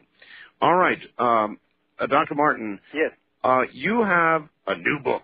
It's called Windswept House. That's right. What is the central tenet? What were you trying to tell everybody in Windswept House? I was trying to tell them the condition of the present Pope in relation to the papacy. In other words, the book says the following. For some time now, actually for about 5 to 8 years, it's hard to pin it down, there's been a movement amongst the more powerful servants of the papacy, cardinals and bishops, in Europe and in America, to persuade the present Pope to resign and retire, which he can do legally, by the way. The law of the Church says that a Pope may resign, and he needs give no reason to anybody on the face of the earth why he resigns. Indeed. Now, there has been pressure on him to resign, and since he turned the age 75 and is now he's in his 77th year and in very bad health, the pressures are enormous on him, so much so that the document they drew up to illustrate their wishes, and this document was in his hands towards the end of the 80s and the beginning of the 90s, he has yielded so far to this extent that he's drawn up another document which pertains to some legislation he would like to pass before he dies concerning the health of popes. In other words, supposing a pope becomes a vegetable, supposing he is rendered totally incapable of movement, physical movement, supposing he goes mad, supposing there's dementia there. Yes. So he has drawn up this. He has not signed it because he would trap himself if he did, because he'd be giving rules that should apply to him. However, the pressure on him has been very big to resign, and their motives for doing so is this. They say, we have such problems nowadays that only a more forward-looking, more liberal-minded Pope can really collaborate with the forces in human society to stave off disasters. They're talking about two disasters. They're talking about what they call the population explosion. We're, 5.2 billion now. That's and right. We're heading, they say, for 7.5 in the year 2030, and so weiter und so was. And that's the number one problem. And number two problem is education. The first problem of explosion, they say, can be curbed by abortion, contraception, sterilization. And sterilization is already being used in third world countries, manufactured by Canadian and American companies. Might even add euthanasia. And euthanasia. That's exactly. To deal with what some of the demographers who are heartless, the useless eaters. Little old babies. That's right, useless eaters, yeah. Yes, useless eaters. Little babies and old guys like me. But I say that as a joke. Their last sentence, the last phrase. Now, of course, the present Pope is absolutely adamant. I mean, you mentioned abortion, contraception, sterilization, euthanasia, yes. And he's airborne with the indignation. So they say, but all right, you can cavil about abortion, but anyway, contraception, can't we lighten up on that to some degree? Because even the officially blessed form of family limitation by Roman Catholics called natural family planning implies a certain contraceptive mentality. Certainly. So that's the difficulty. But he was saying, no. So they say we need somebody who is more receptive. Secondly, then, within the church itself, we do need, I think today, the modern mind does say, it would be better if a priest had the option of celibacy or the option of marriage. And then thirdly, there is the phenomenon of our age. One of the big phenomena is the rise of women as such. Feminism in the good and the bad sense, because there's a good and a bad sense to everything. And the fact is, why shouldn't women be ordained priests? Why should it be all male? Does priesthood depend on testicles? Pardon my language, but that's briefly the argument that comes down. Is biology destiny in this matter? So they say that we need a forward-looking man who will be young enough and perceptive enough to start moving on these fronts, because in that case, then we can collaborate with the vast movement outside by very powerful and flourishing men and organizations for the control of food and the better nourishment. So the awful figures today for the malnutrition, and I forget the actual figures, but it's frightening, the amount of children that are suffering from malnutrition. So the pressure on him is great for that. He has refused so far, obviously, because he hasn't resigned. I do feel that the pressure has been so great on him, and his health now is so precarious, that it is now 50-50. By the way, I'm not a betting man. As I told before, I lost a few dollars on the Yankees a couple of weeks ago. My betting is not exactly blessed by God. But I do feel that it is now 50-50% possible that within one calendar year we would have another pope. He may resign or he may die, because his health is precarious. He has Parkinson's disease, there's no doubt about that. Mm-hmm. And by the way, it is accompanied by episodic dementia in its early stages. But again, I'm not authoritative in this matter, but I'm told this. He has also an osteoporosis, and he breaks things easily if he falls or hits against things. And then he has been operated for cancer. Father, what you're talking about is sort of a papal version of a living will. That's right. That's really what it is. And you say he will not sign it himself. Well, he may finally sign it and then resign. He may. I see. The pressure on him is very big. Now, by the way, the pressure is big because it comes not merely from his own people, his own colleagues, as it were, bishops and cardinals. It comes from very powerful organizations who share the same opinion as those colleagues, or the colleagues share the same opinion. For instance, there's no doubt about it that the thinking of the World Wildlife Fund in this matter, beginning with Prince Philip of Edinburgh and go on down along, or of the Ford Foundation, the Rockefeller Foundation, the Pew and Draper funds, they all think the same thing. They're all very keen on controlling the population, and they agree with those who would like to see a change of Pope. And everybody acknowledges the Pope's achievements and his work for peace and his compassion. We all know that. But they say we need a younger man now. The book is about that and about the pressures on John Paul. Well, I would like to get your views on it. And to start with, let me ask you, I had no idea such a document existed. Would it not, in a way, for him to hold on in way past the point where this document would have taken effect had it been signed, for him to hold on and then sign it at the very end, would that not be, in essence, morally wrong, if not sinful? Well, it would be, at least put it like this, because I must have some reverence for him, Martin. You understand that. It would be reprehensible. Reprehensible. Reprehensible. What grade of immorality, how far it's venial or mortal, is something else. And I find it very hard to decide that in the person of my Pope. And he is my Pope, and I am a priest of his church, and I'm a practicing one. I say Mass every morning and all that, the usual priest stuff. Priest behavior. You know, I don't want to make a big thing out of it, but it's very sacred for me. It's my effort, it's my life. But yes, it would be reprehensible, because then he's putting his own personal position in preference to the good of the Universal Church, if the good of the Universal Church would be served by his resigning. And that's the crucial decision he has to make. And the book actually ends on that crucial note of doubt in his mind. Should he or shouldn't he? So the book is not an advocacy, wasn't an advocacy tool for you. You didn't advocate that he should sign this and resign. No. I leave it pendant. The book ends on a pendant note, and I've been blamed for that. They said, why didn't you decide the issue? I said, well, the issue has not been yet decided by the man who must decide it. All right, I want to ask you about those three areas, that is population, the option of marriage for priests, and perhaps the women's movement and their place in the church. We'll be right back. All right, here we go. Back now to Dr. Malachi Martin in Manhattan, where it's getting very late. Welcome back to the show, Doctor. It's a pleasure to be here, and it's still early morning. It isn't. Well, it is. Yes, early morning. Early morning, and this conversation is so stimulating that I find it difficult to imagine going to sleep. Although I'm sure if you told me to go to sleep, I would do so immediately. You know, that lovely condition.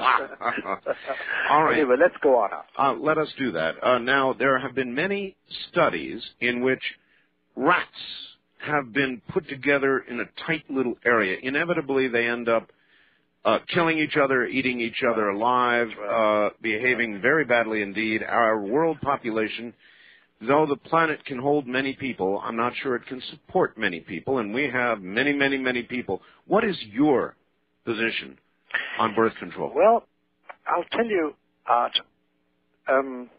First of all, I think that the phrase sustainable development is susceptible of a decent explanation.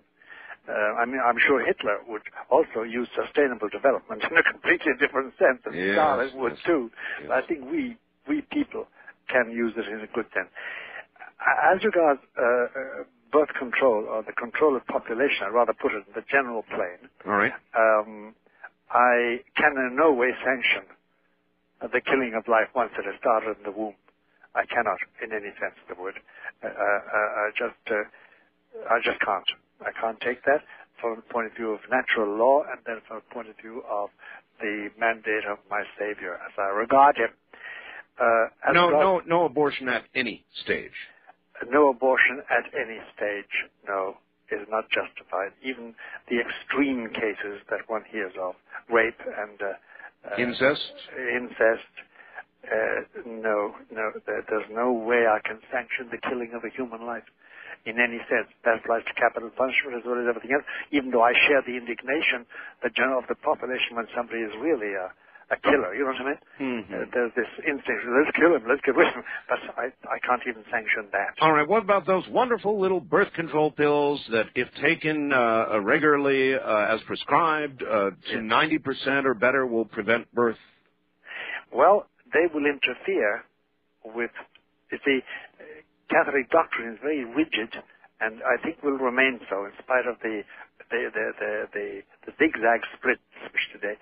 It says that once there's conception, once there's a zygote clinging to the endometrial wall of the womb, that's a human soul, even though it's utterly undeveloped, and you can't interfere with that once that's there. Now, most of the abortifacients, most of the pills are abortifacients. They will evacuate that life once started. That's why, to a certain degree, many Catholics practice some form of blockage. The old pessary idea, the old condom idea, or rhythm. Well, then rhythm is a different thing, because the Catholics, a lot of Catholics today, including the authorities, say it's okay if you follow the rhythm of your body, and certain moments when the woman is fertile, you avoid. All right, let's back away from that and move back to blockage. Yes. All right, how do you look at that? Well, blockage, you interfere. You see, the difficulty is this, that here's the Catholic difficulty with that. And it's a real difficulty. And many Catholics have changed from this point, but it still is a difficulty. If I block the natural performance of the marital act, let's call it that. Yes. That means that I have a contraceptive mentality. Because the Catholic ideal is to be within the limits of nature, and the dictates of nature to be open to what God sends.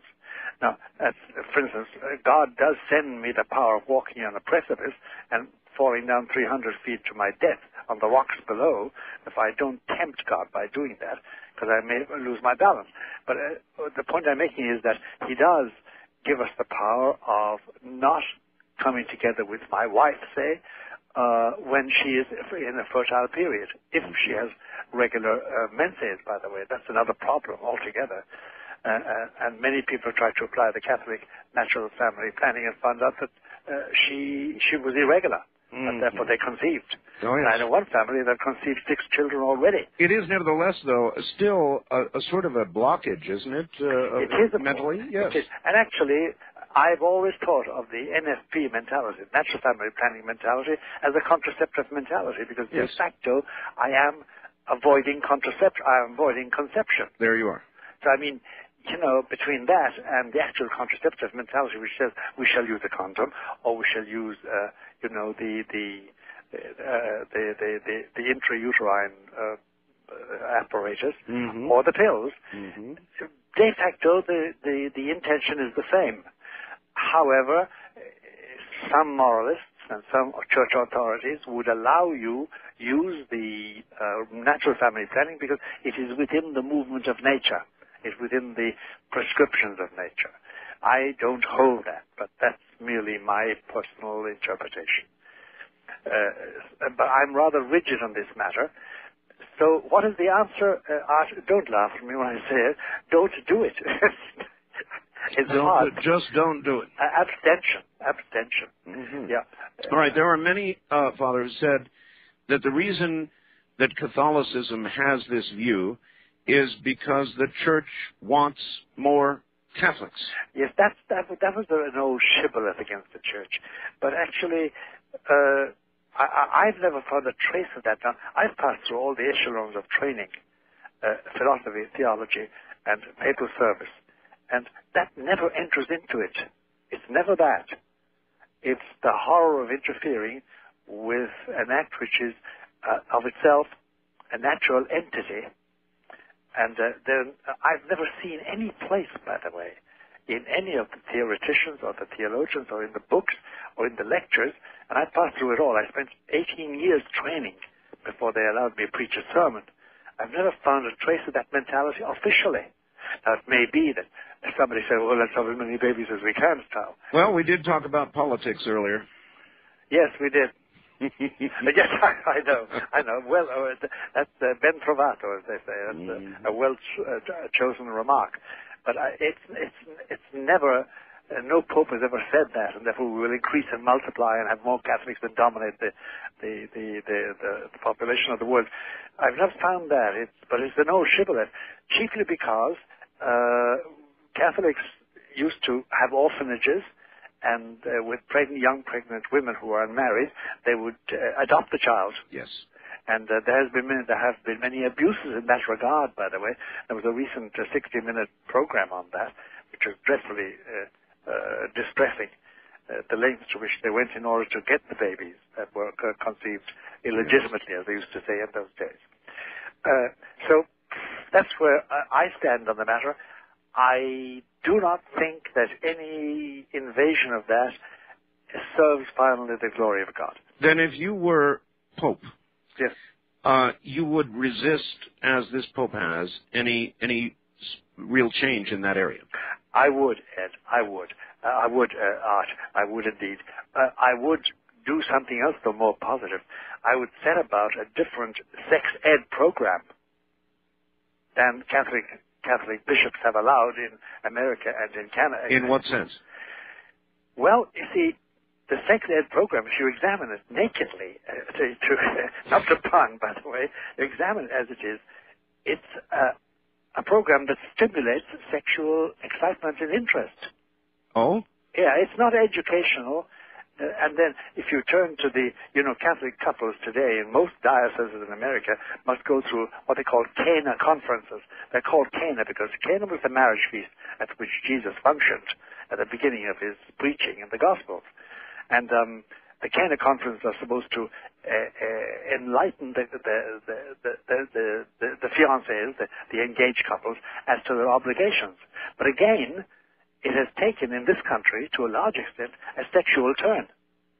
And it doesn't educate, because I think that the one faculty we have, the sexual power, the faculty, requires great education, especially today when we've passed through the swinging 70s and the swinging 80s, and the AIDS-ridden 90s. We need education. So I would change all that. I'd make sure we had another sex ed attitude completely. And I would not ask children to experiment with bananas and carrots, which they do. So your attitude basically boils down to just don't do it. Just don't do it, but educate the human being to know that you haven't got to do it all the time, and when you do it, it must be done within a reasoned existence. You must be able to afford the child, and you must be able to afford the education, and all the other human considerations that make a responsible citizen. That's asking a lot of a person, indeed. It is. An awful lot, and there are going to be accidents along the way and violations, but we have remedies for those too. All right. Very traditional indeed. All right. Yes, it is, Art. Yes. All right. Let us see if you are also traditional in the area of marriage for priests. Yes. Now, you've been a priest a very long time, Father. I have, since 1954. Have you found the battle with the flesh to be a difficult one, or did you early on come to an understanding and are at rest with it? Art, I must be awfully frank on this point, because otherwise I wouldn't be happy with myself. Please do. The battle with the flesh stops when the last nail is put in your coffin, as far as I'm concerned. That's when it stops. I'm sure that's correct. Yeah, I know it's that way. Now, difficulty or easement in this matter is, on the one hand, subjective, and on the other hand, objective. It's subjective in the sense that a lot goes into it. Your early background, your nature, your character, the examples you've had around you, your early habits, the way you're trained. For instance, let me tell you this much, that in Ireland of my day, I became a Jesuit at the age of 18. I never dated anybody. I never went to a dance in my life. We had no such thing as co-education at all. We had separation of the sexes, and we didn't look on it as separation of the sexes. It was the natural way we all behaved. It was the ambient in which we lived. We had parties at Christmas and Easter and birthdays in which we all were present, male and female, young boys and young girls. But there was a regimentation or a rule of life then which governed everything. The clothes you wore and the way you looked and the way you touched. And, of course, we were naughty at times. There's no doubt about that. And there was masturbation, of course. And there was mutual petting when our parents weren't looking and things like that. But nothing grave and nothing sustained and certainly nothing permanent at all. It was a different thing completely. Now, has it been easy? Oh, Ed, I'm 76, and I must tell you that the early part of my life, there were struggles. There's no doubt about that. Thank God they ended as they did. About the age of 65 or 70, things cleared up in the sense that it became easier to be reflective about it, not because I lost interest in the male and female aspect of life, but because other things came in that fascinated me more readily. You nevertheless remember the days of struggle. Oh, Lord, do I. Listen, remember, I have my days of struggle. Then never ceases, Ed. Okay, with respect then to marriage for priests as an option. Well, I'll tell you, if life goes on as it's going at the present moment, I do not see, well, let me explain that. If the pressures continue to mount on this matter, and they are mounting every year, especially in America and Canada, if they continue to mount, I cannot see the authorities escaping the necessity of allowing the option of marriage.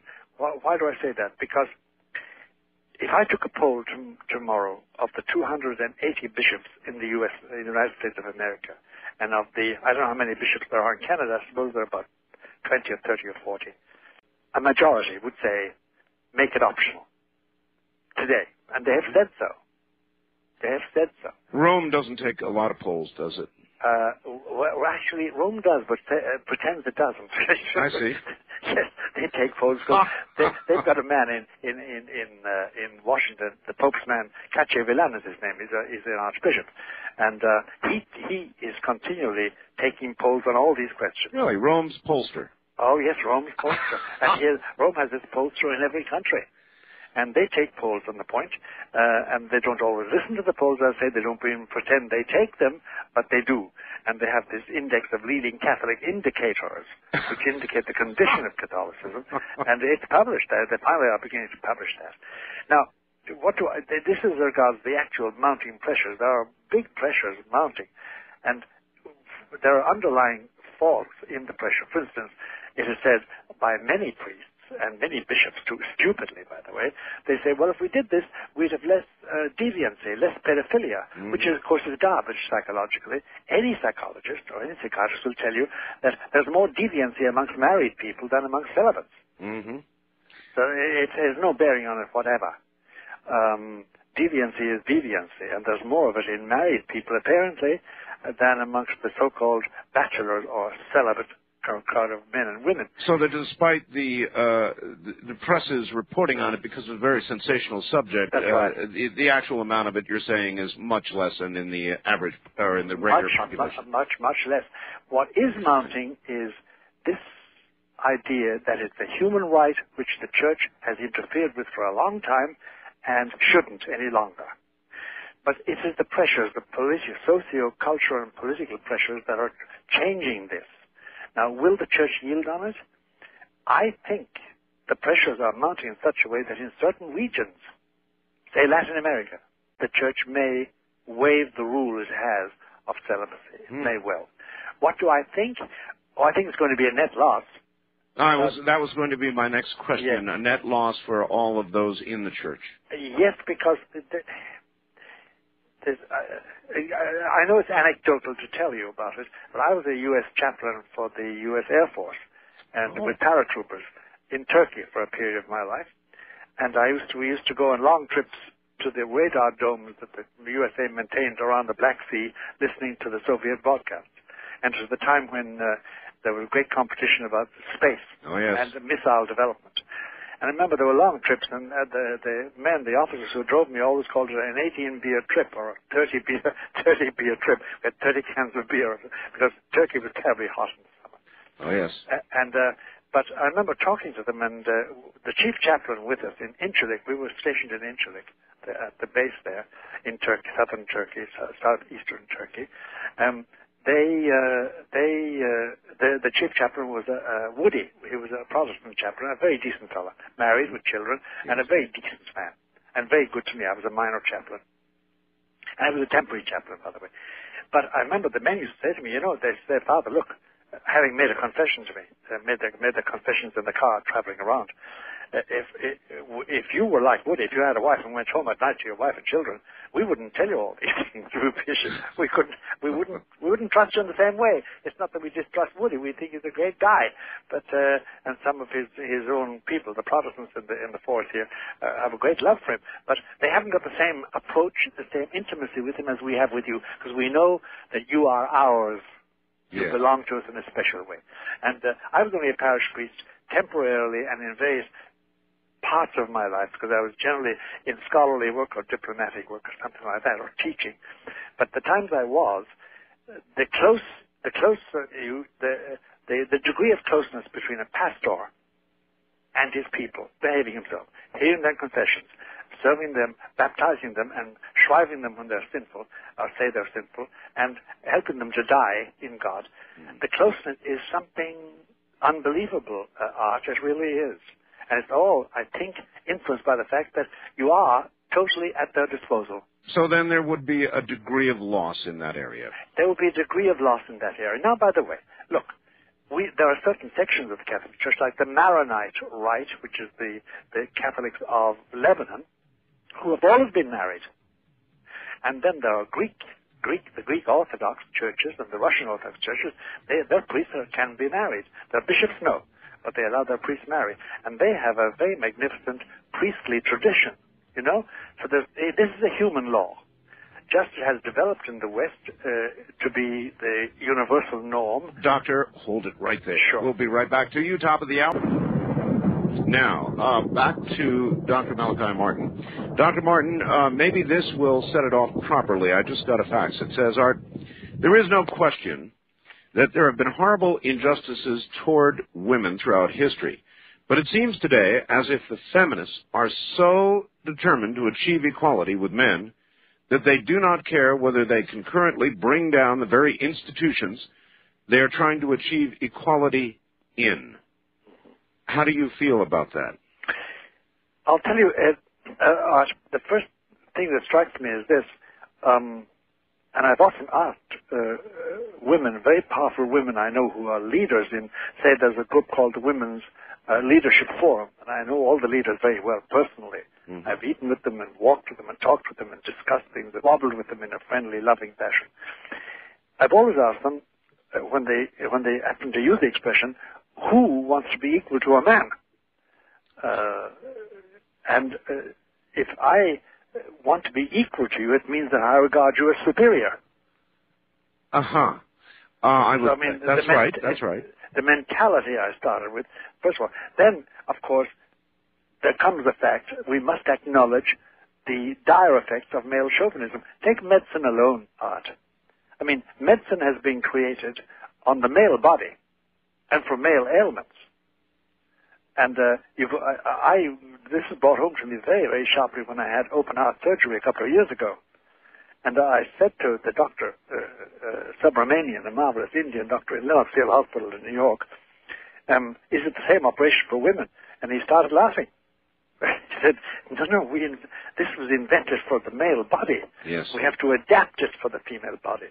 And this applies to the whole gamut of health.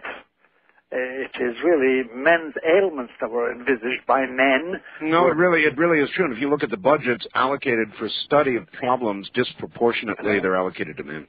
Mm-hmm. You're right there. And then there's now a big push to get a study of breast cancer. But it's mainly women pushing it. It wasn't done by the academic community. Mm-hmm. So there has been injustice there. And then there's no doubt about it in finance and in industry. And in the armed forces, and in general in public life, women were given second place in that sense. They were considered to be the weaker vessel, and just their proper place was at home, having babies and cooking and taking care of the house and the family. Now, there's nothing wrong with all that. The only thing was that the time came when women were needed in the workforce, and when women felt they should go into the workforce. There's a different force blowing today, and it has also entered into the church. And there's the difficulty. Now, there are some women, just a few, very highly placed in the Vatican as regards decision-making. And between you and me and the Holy Spirit, if I want something from John Paul II, and at times I've wanted something for other people, obviously, yes, I always go to one of those women. Oh, why? Because they have a direct manner, they go straight to the horse's mouth, and they usually get what we ask for. I see. Because they simply have this power of communication. The men are all tied up with their egos. And they're not.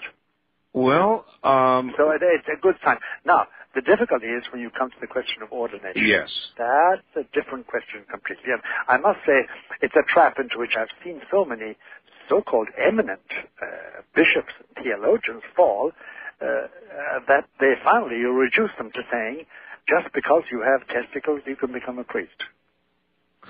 It comes down to that. Because you ask them why, there was one man, to give you an example of the difficulty, and it does illustrate for our listeners. There's one bishop who was very adamant, but he's an Anglican bishop, but a very celibate man, and a very good bishop, by the way, he's in Canada. And he finally was splutteringly reduced to saying that no, unless you're male, you can't be a priest. And that determines your ability to become a priest. And of course, which is a dreadful conclusion, because then it reduces the whole question of priesthood to to physical things. And there's nothing wrong with the physical things, except one would have thought it was a higher reason that you became a priest. Well, what is the higher reason? In other words, why may a woman not be a priest? Well, I'll tell you why a woman, a female, God has arranged, as the church says, that women do not become priests. It's for the very same reason. I'm not really dodging the question. I'm giving you the reason, but it's a very profound reason, and let's hope the time allows us to at least delve into it. Sure. It's this. For instance, Christianity says God the Son became man. Christianity also says, by implication, God the Father could not have become man, and God the Holy Ghost could not have become man. And the reason is this. It's the nature of God, the nature of the Trinity. The Son can be generated, can be born. The Father was never born, and the Holy Ghost was never born. Their natures, their personalities are such that they, being born in any sense, doesn't fit in with their personalities. Whereas it does with the Son. He's the Son. He's generated by his Father and his mother, usually. Now, the basic reason is this, that within creation, as a Catholic sees it traditionally, only a man pictures, reflects, reproduces the function that Jesus chiefly filled, namely as high priest. Woman does something else. She actually is the source of eternity. She's the source of future generations. She's the source of love and marital bonding. But she doesn't reproduce at all. Her function is not to reproduce the functions that Christ had as high priest. It's as simple as that, and it's as complicated as that. It's a long consideration, and there's a deep theological reason buried there, and it's very hard to give it in a few words, but that's the essence of it, that only a male reproduce, and not because he's a male, but because he's a son, he's generated. And the Son, Jesus himself, was generated by the Father in eternity, and he was generated in Mary's womb by the Holy Spirit. He reproduces that condition, that origin, that personality of the Son, and therefore he can reproduce, therefore, the functions of that Son as high priest. That's the essence of the theology of priesthood, and of course it doesn't apply to women. Women have a greater, in the eyes of Christian theology, they have a more noble function. They conceive. You're a very traditional priest, aren't you? Yes, Art, I am. I'm dyed in the wool in that. It has informed my entire existence and corrected the cannibalism of my nature. And I'm a natural bum, and I'm also a natural barbarian, I think. So you must have a great sympathy then for the Pope who is being assaulted by the liberals. Yes, I am. But see, I do know that there's this inconsistency in my Pope, which I regret very much, but he has it, and I have to bow in front of consistencies. Most of our characters are inconsistent, and his inconsistency is as follows. That on questions of, say, abortion, contraception, homosexuality, genetic experiments, anything like that, he is absolutely adamant. Absolutely adamant. Mm-hmm. On everything else, he's liberal. He really is liberal. By the way, if you go to the Holy Father and say to him, Holy Father, may I commit an abortion? He gets airborne. Sparks fly. Sure. And same thing with contraception, same thing with homosexuality, same thing with divorce and remarriage. No, sir, nothing like that. But if you say to him, Holy Father, I would like to see women priests, he becomes pathetic. And he will say to you, I wish I had the power. There's no sudden, he doesn't become airborne. He's not protesting, but he wished he had. And by the way, in year 1995, there was a meeting of 15,000 altar servers. You know, those people that serve the masses in the churches. In St. Peter's Square. 15,000 of them, and the Pope came out to address them. And he came out on the famous balcony of St. Peter's. Now, by the way, there were 4,000 girl servers there amongst the 15,000.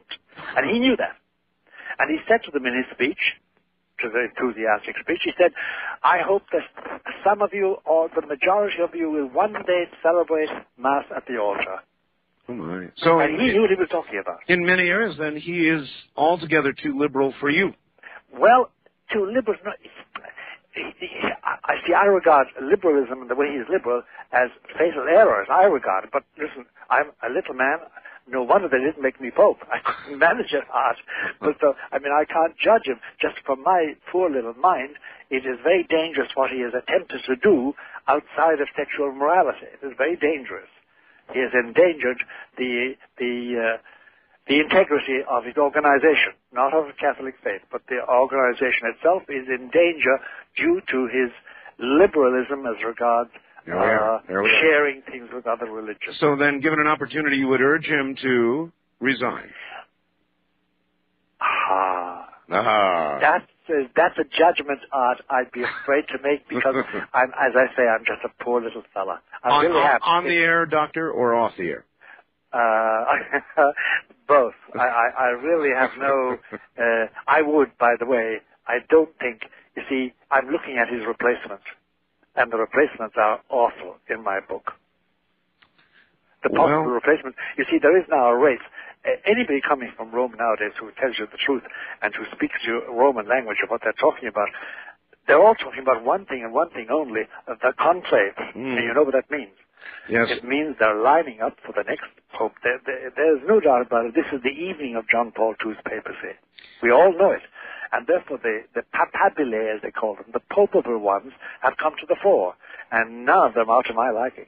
May I run a theory of life by you, Doctor? Please do. Please do. I'd love to hear it. And I bet it applies to your situation as well as mine. And it is that I watched the change. I'm only 51. Good heavens. You're 76. That's great. And I even at 51, I look at the changes that are going on in society, and I have sort of come to the conclusion that as we get older, and society continues to change and change and change, by the time we're ready to go, or near ready to go, we sort of look up and say, Lord, these people are out of their minds. Get me out of here. I'm ready to go. But that is a sentiment that starts as a tiny voice about my age. I'm sure when I get to the end of the 70s, I'll be saying, Lord, look, please give me a ticket. You know, have mercy on us all. I suppose it's inevitable because so many of your friends go, so many things change, that you feel that you're no longer really at home. Do you understand me? Yes, I certainly do. Little pieces of you have departed.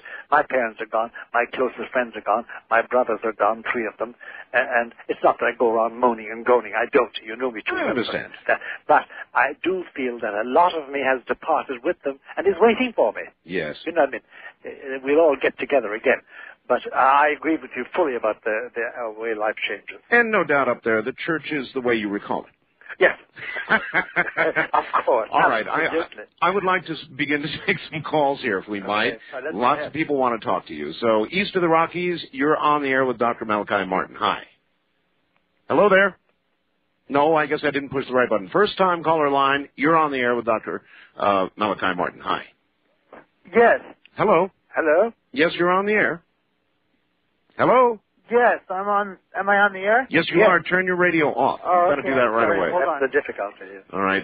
If you have your radio on, folks, my radio's off. Where are you calling from? San Diego, California, a long way away. KFMB. All right. Yes. First of all, I wanted to say that it's fascinating to. I'm a little nervous here. It's fascinating. Don't be nervous at all. We're all nervous from that point. Thanks. I just wanted to say this is. Dr. Malachi Martin reminds me of some detective story that he's in New York in the middle of the night, and he's mysterious and very fascinating. And I mean that as a compliment, though. Yeah. So it just reminds me of something out of an old detective novel or something. But well, interesting. But what I wanted to ask was, would you guess who you think would be the next pope?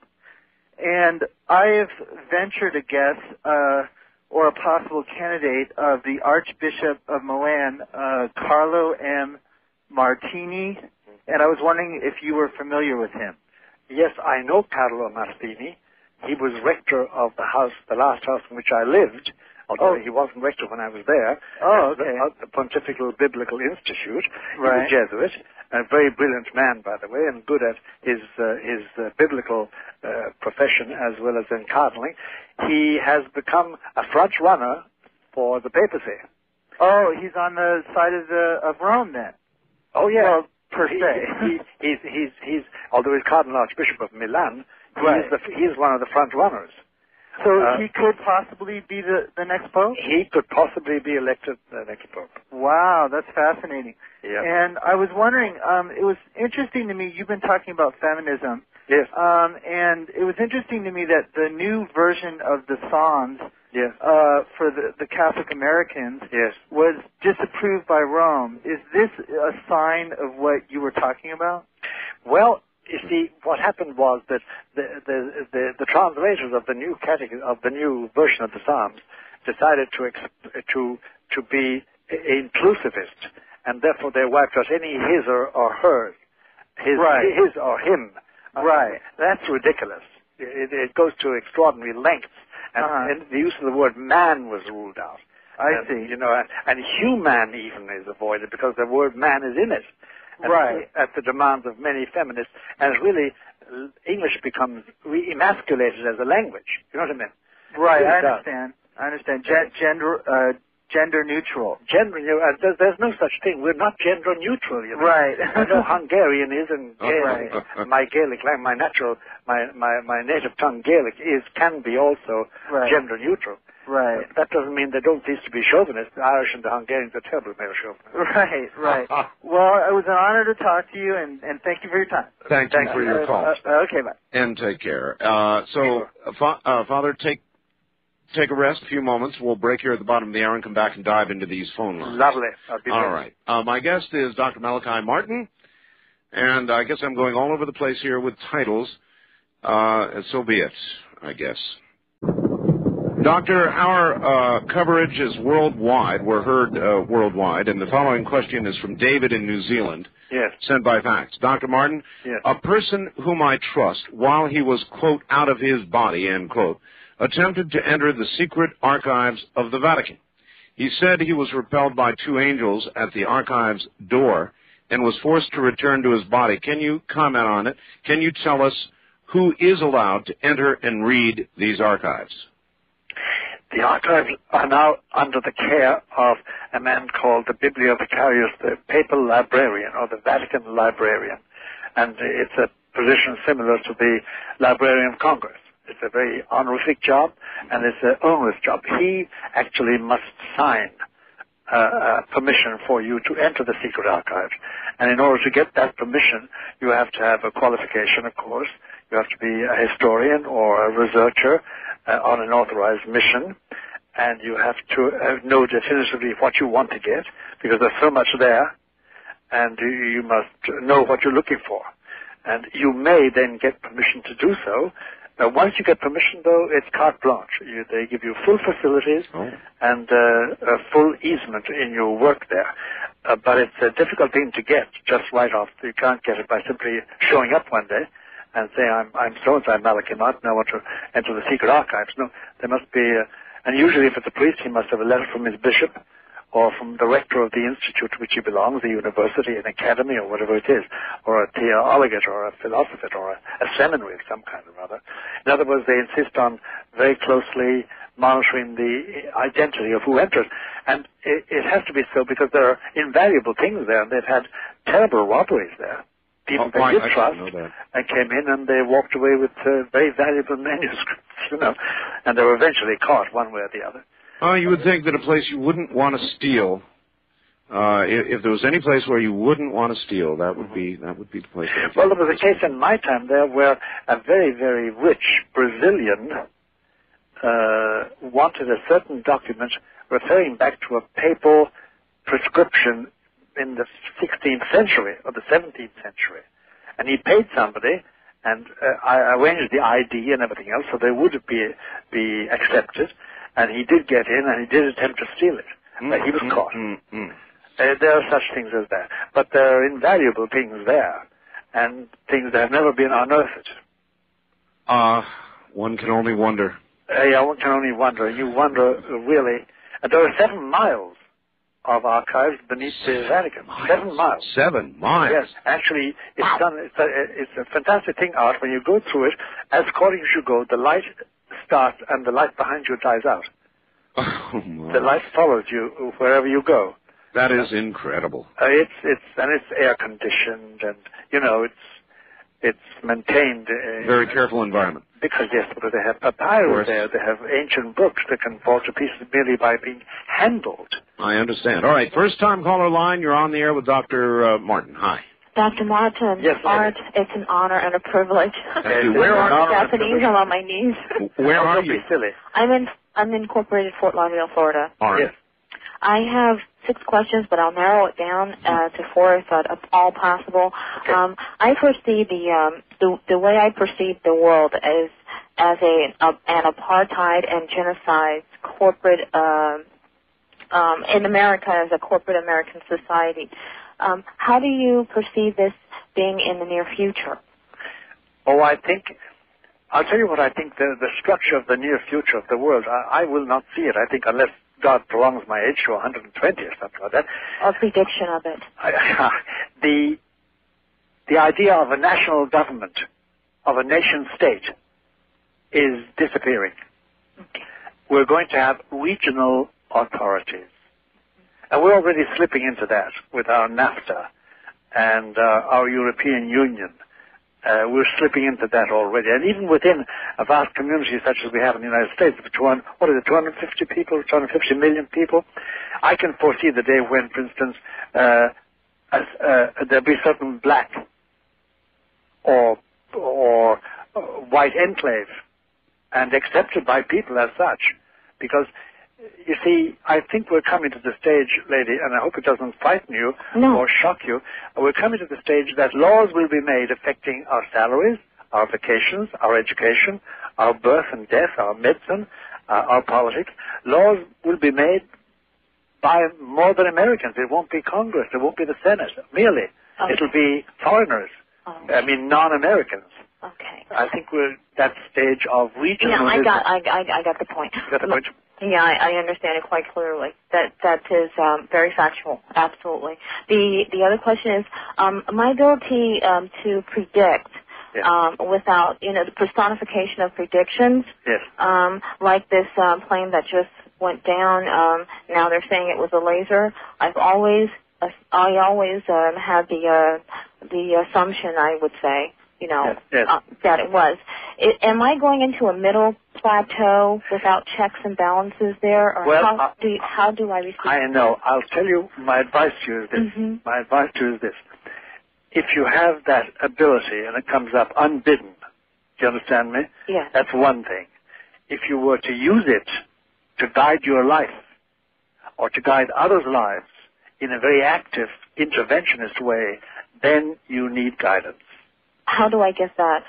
You get a very good confessor, a very good priest, who knows his stuff, who has what they call discernment of spirits. Because, what is your first name? Liza. Liza, you have to, you see, it's discernment of spirits, what spirits are moving you. Once you exercise those gifts of the middle plateau, then you need somebody to say, no, that's the wrong instinct. Yes, because sometimes I don't know and I get really stressed out. You must get a very, very saintly confessor. But now, mummification, is like, after dying, mummification, it's like being mummied instead of being buried in the ground. Is that a sin? Yes. Well, mummification, are you in favor of that? Yes. Well, there's nothing wrong with that. Okay. Technically speaking, religiously speaking, there's nothing wrong with it at all. Okay. But be very careful, because it's a great gift, can be used, as we saw with the Major Ed Dames in his work, but it also can provide your undoing, but not necessarily so. It's a gift of God. You can use it for God's glory. Okay. I bid you peace, love, joy, and happiness. Thanks so much. Same to you. Thank you. Liza. Very interesting call. Wasn't it? Yes. Wildcard line, you're on the air with Dr. Martin. Hello, where are you calling from? Tucson, Arizona. Yes, sir. My name's Mike. Father Martin, fascinating. I have a question for you. Yes, Mike. Suppose there were extraterrestrial visit to the Earth that was so dramatic that it couldn't be denied. Yes. How should Christians feel? Afraid or? No. And Mike, I must I invoke a privilege here. How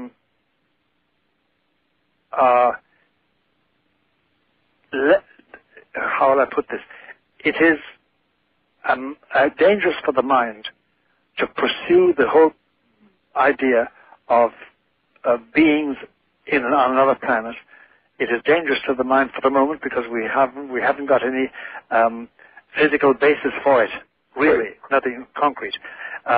Christians should look on it immediately as the presence of beings who also, if they're beings with a mind and a will, have been saved also by the blood of Jesus. Isn't sin just here on earth? No, because Jesus said, all power is given me in the heavens and on earth. But the devil's confined to the earth, right? The devil for the moment is confined to the earth, but that doesn't mean he would be confined only to the earth. And I'm sure that if we had colonies on the far side of the moon, or in Mars, anyway, the far side of the moon, that the devil could be active there. Yes. All right. Father, let me interject here. Yes. As you know, there have been recent revelations here and in Europe with regard to, at least at the microbial stage, the discovery of life on Mars. That's right. There's a strong possibility that there was microbic life. At that level, there was life. And kind of like with where there's smoke, there's fire, we may eventually discover that there is life elsewhere. It's not unreasonable. Well, I'll tell you, my personal belief, if you want to ask me, you can call me crazy, a crazy Irishman. I firmly believe there is life in other galaxies. And then... Not in our galaxy. Yes, and we must presume that life may have a technology that one day may allow them to come and see us. Absolutely. And by the way, listen, you and I know, and we all know, but we don't know much more than that. We do know that we have exhausted the means of energy. We have fossil fuel, and we have got nuclear energy. It's finite supply. Yeah, number one, it's finite. And number two, we know that for what we want to do, travel, galaxy travel, we need another source of energy. Yes, sir. And we will get it. We will get it. So then Christians should not necessarily cower down at the possibility. Oh, no. Baptizing them in the name of the Father, the Son, and the Holy Spirit. All right. West of the Rockies, you're on the air with Dr. Martin. Hello. Good morning. This is Tim in San Diego. Hi, Tim. Good morning, Jim. Dr. Martin, you impressed me as a wise person. Well, thank you very much. It's a compliment, really. So that's why I'd like to ask you a question about, choosing a religion to put your faith in. Yes. Someone like me, I've never really been able to do that because there's so many different religions that claim to be the one way. I know. How would you advise someone like myself? I'll tell you. Did you ever kneel down and pray? Yes, I have. Well, I'll tell you. Morning or night, once a day. It's a simple thing, and it's not a trick. It's just simply it's a habit that can produce results. Kneel down and address God and say, "Look, you want me as your creature to adore you and serve you on earth and to give you glory. Send me somebody. Send me the means of knowing that.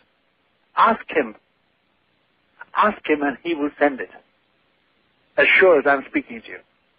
Okay. That's a good answer. You must do it as a child. You must do it trustfully. You must do it knowing that he is your Father finally. What if you have not done it, as this gentleman is not a child, and wants to know now? Same process? Same process, but be childlike. You must be childlike in your trust, as you would with somebody who loves you dearly. Ask him as a father, in other words. Ask him as a father and say, "You want me to give you glory. You want me to serve you. I feel the urge. You've given me this instinct. Now show me how, because I do not know how." Okay, thank you very much. Thank you. That's what I would say, Mike. All right.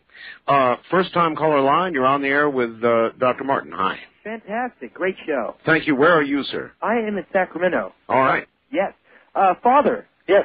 Yes, I'm interested in finding out your opinion on the revelations from Father Don Dobby. Yes. I'll tell you what I think. Unless you, I'm sorry, I've interrupted you. Oh, no, I was just also going to ask you about Fatima and some of the other Marian apparitions as well. Yes. Well, let me tell you about Father Gobi, as I call him, Dobby or Gobi. Look, the Virgin Mary, from the Gospels and from what we know of her, is a woman of very little words. She's a woman of a lot of actions, but very little words. And there is no way on the face of God's earth that she could have said all those words that Father Gobi puts on her lips in his books. And I guess if Father Gobi was asked, I'm sure he would say to you, if he were asked, no. What I've done is I have clothed her thoughts in human words to make them more intelligible. Do you understand me? So that not everything is ipsissima verba, as they say in Latin, the very words of Our Lady. You know, it would take a lifetime for her to say all that to Father Gobi. And for him to copy it down, you know, from her lips, number one. Number two, as regards Fatima, he is very sound on Fatima, and the Fatima prediction is being worked out at the present moment to our cost. But in the end, as she said herself to the children, my Immaculate Heart will triumph. Now, I understand that through, I believe his name is Father Fox. He's yes, Matthew Fox. Fatima. I saw him on a program recently, and he was saying that he got a message to go to Sister Lucy's convent, and that the consecration of Russia to the heart of Mary had been accepted in 1984, and that he expected that the year 2000 would bring about at least the beginning of an incredible new period. Well, I'll tell you, here's the point, that what Lucy did say, and has said more than once, is this, that although the consecration hasn't been done as she asked it to be done, what the Pope did in 1984 in St. Peter's Square will suffice. That's what she said. That's what Lucy said. And that, but it is quite clear to you and to me and to anybody looking at it that Russia has not been converted. Sure. That hasn't even started. True enough, since the disappearance of the USSR and the rise of Russia as a separate nation with the other former nations in what they call the CIS, the Confederation of Independent States, the 4,000 churches have been reopened. They were closed by the Bolsheviks. Yeah. But there is no religious revival in Russia. Oh, you're so correct. Caller, thank you. Absolutely no religious revival. Father, I think you would be very surprised. I was in Russia last year. Yes.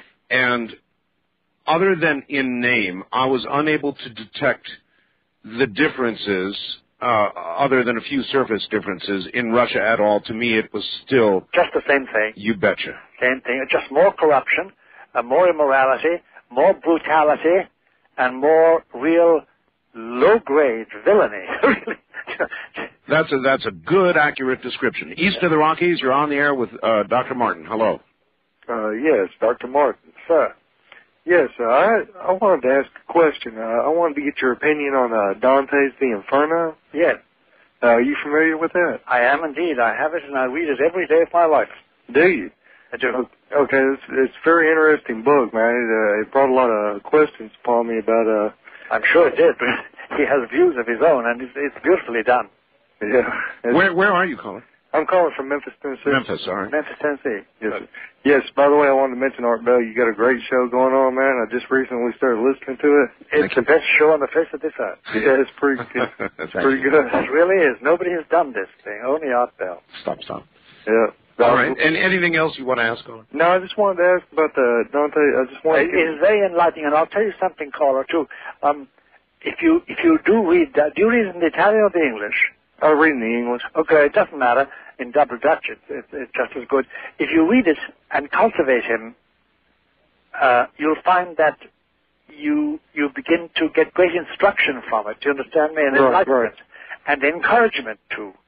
Right. But enlightenment above all. You begin to understand human frailty and human goodness and God's justice and that sort of business, you know. Right. Besides, it's very beautiful. Yeah, it is. It's just very beautiful. Yeah, this guy, he got pretty freaked out. Oh, yeah. He got pretty freaked out, that's right. I don't know how you would explain something like that. I guess he done the best job he could. Yeah, well, it's terribly hard. I think the thing that always struck me about Dante was his relationship to Beatrice, the woman he fell in love with. Right. He never really got to know. Yeah. And he made her his guide. And there's a famous picture, do you know it, of he meeting her on the Bridge of Sighs? Right, I remember that. And he did meet her on the Bridge of Sighs, holding his heart. Right. And he obviously was smitten deeply with a deep love of her. He was a Republican, by the way. Was he? A very active Republican in his native country. Yeah, it was a pretty great book. I just recently checked it out. It is.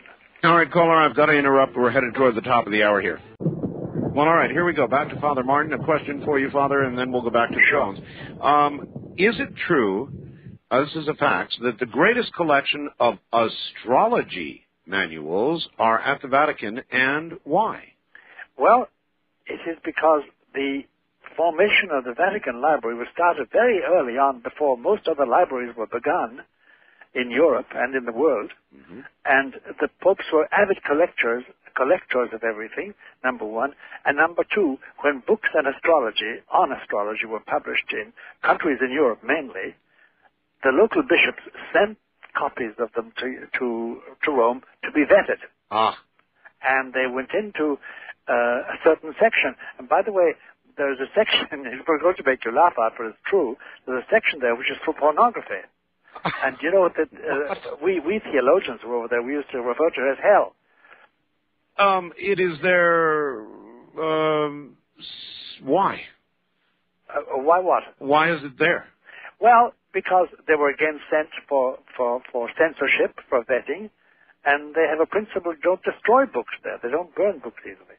Uh-huh. Well, I assume that when one gets permission to visit these areas, it's not the most visited of them. No, it's not. It's not, actually. And it's part of that 7 miles of underground stuff I mentioned. That's remarkable. Yes. First-time caller line, you're on the air with Dr. Martin. Hi. Oh, Father Martin, I'm so glad to talk to you. This is Beverly from Chicago. I met you when you were on your book. Yes, Beverly, I remember. Well, how are you? Beverly, you're going to have to speak up good and loud. You're kind of weak here. Okay. Yes, Father, I wanted to ask you. Yes. They found Caiaphas' tomb in Jerusalem. Does that have anything, do you think, to do with Revelation? Well, it may or may not. It's not very clear as a sign of Revelation, Beverly. It really isn't. They found, you're referring to the tomb of Titus, are you? Caiaphas. Caiaphas. Oh, it does. It's a confirmation that the man existed, because 100 years ago, many scholars were denying that Caiaphas ever existed, and they were denying that he was one of the high priests. Now this comes to confirm it, and it just illustrates something, Beverly, which is very funny, and which is a backward procedure. The older we get, and the further we are removed from the sources of the Bible, the more confirmation we're getting. For instance, it's only nowadays we found out a stone on which the name of Pontius Pilate was written. There were scholars, and their books are still on the shelves, in the last century and the beginning of this century, who denied there was ever such a man. I see.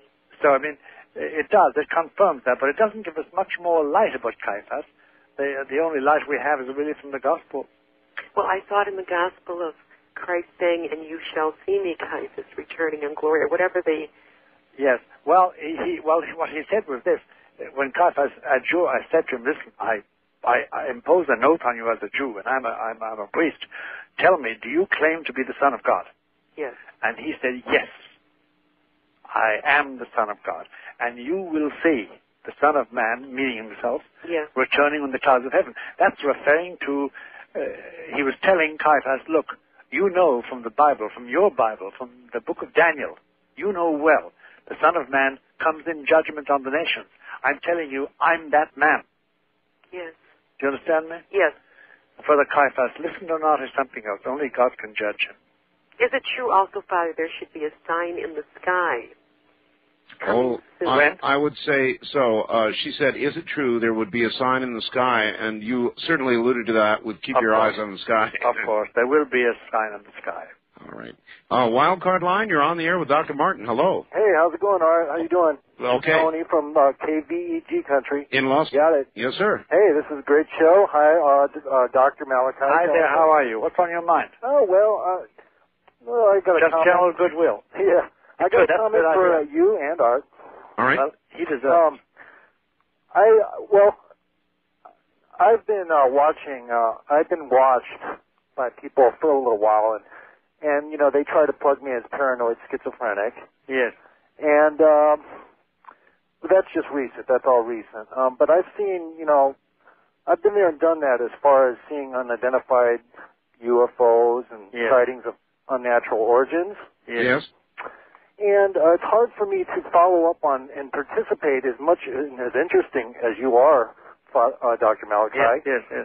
As much as I'd like to with some of the things that you do say. Yes. But let me, if I may,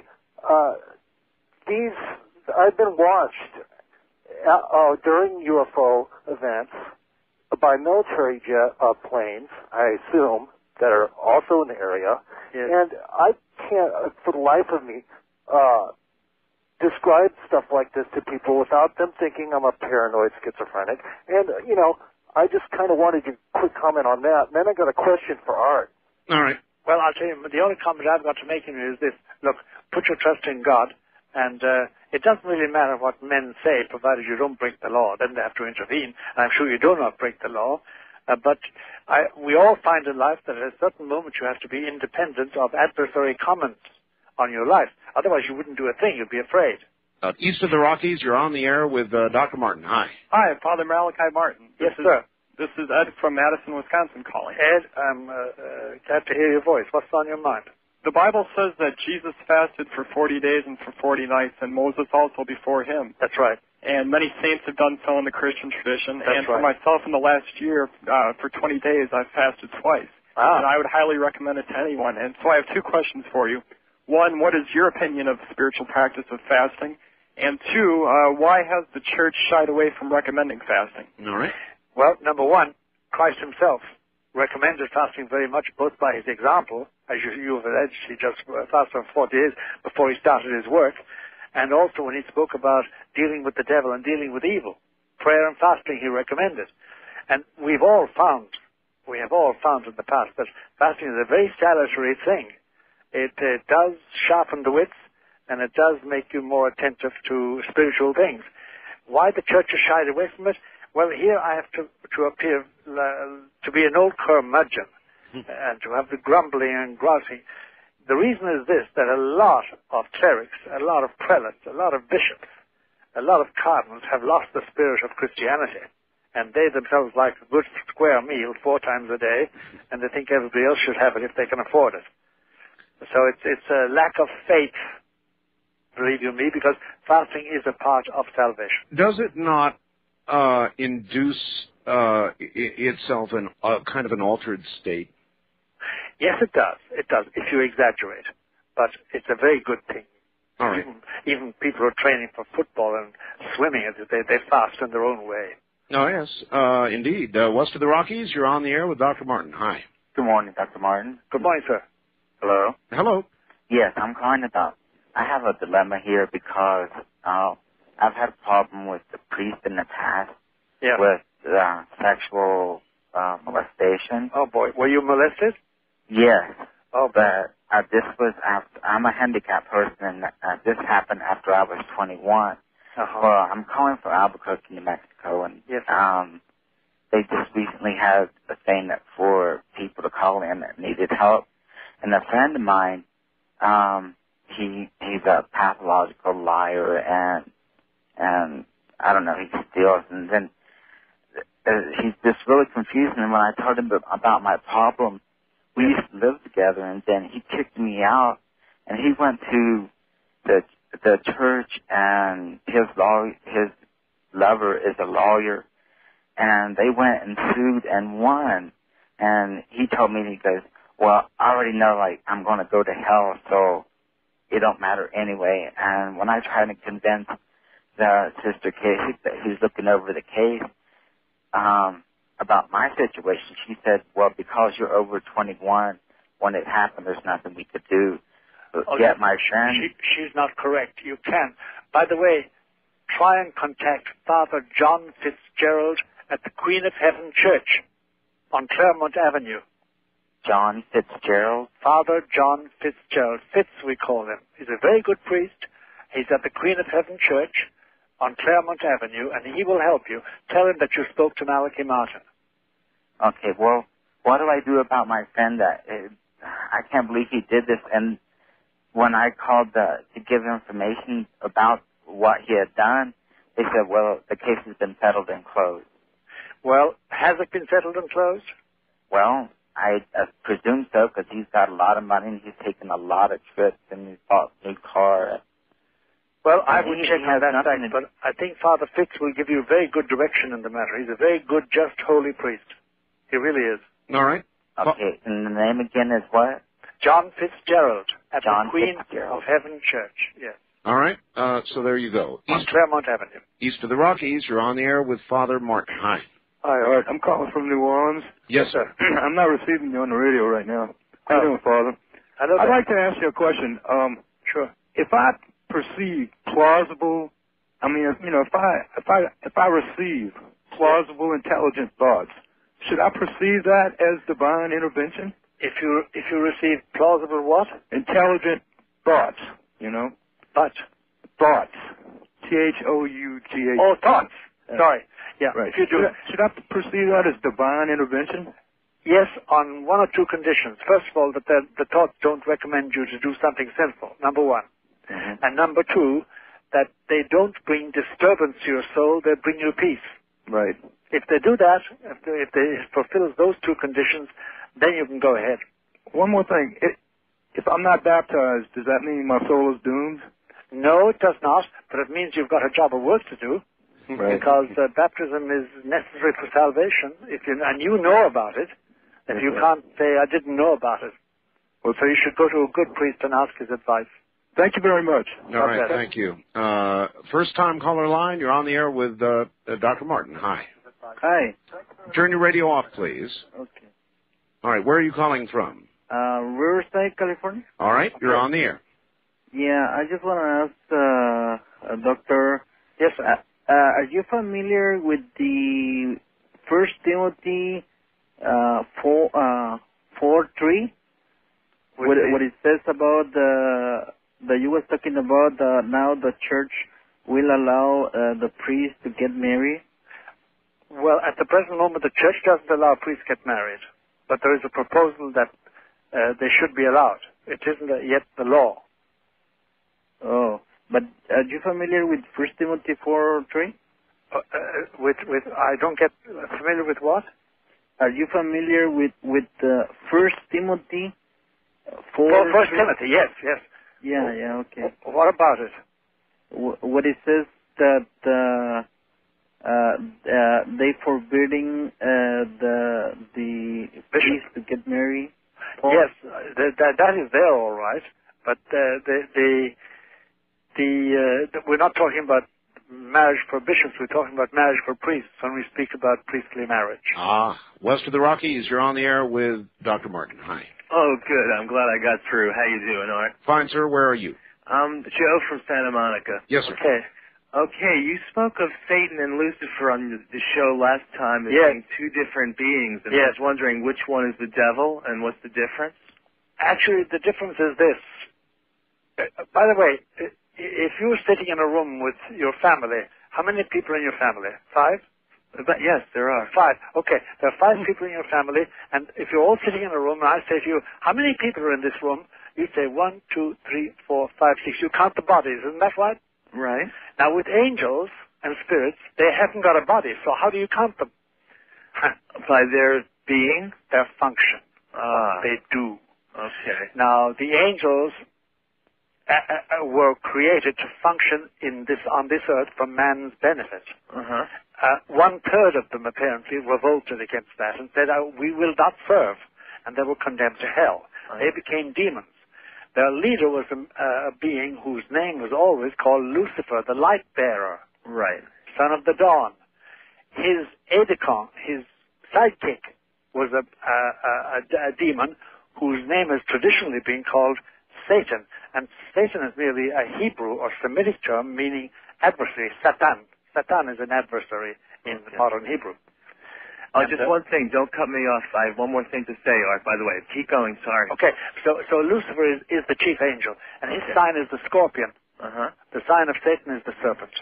Okay. That's the distinction. But we know, as in exorcisms, there are two very distinct beings. Very distinct beings. In fact, every demon is distinct from every other demon, but it's by their functions, you know. So Lucifer sent his sidekick to bring the apple to Eve. Yes, he did. He directed all that. First-time caller line, you're on the air with Dr. Martin. Hi. Hello, good day, Art. Good day, Dr. Martin. Good day, My name is Joan.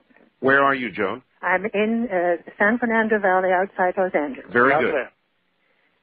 Dr. Martin? Yes. With that lovely name, Malachi, pronounced in the Gaelic, you obviously have heard of the prophecies of St. Malachi. I'm sure I have. Art, the prophecies of St. Malachi are a little like Nostradamus, but not quite. That's right. They're always sufficiently clear to interest you, but sufficiently vague to puzzle you. Yes, and they're only on the popes. That's right. Yes. Well, I understand that there's, according to the reading of them, there's only room for 2 more popes. But the prophecies themselves don't exclude the fact that there might be popes in between. That's again the hazardous character of predictions like this. Uh-huh. It doesn't mean there couldn't be 2 more popes, 3 more popes in between. But the last 2 popes will be called Gloria Olivae and Petrus Romanus.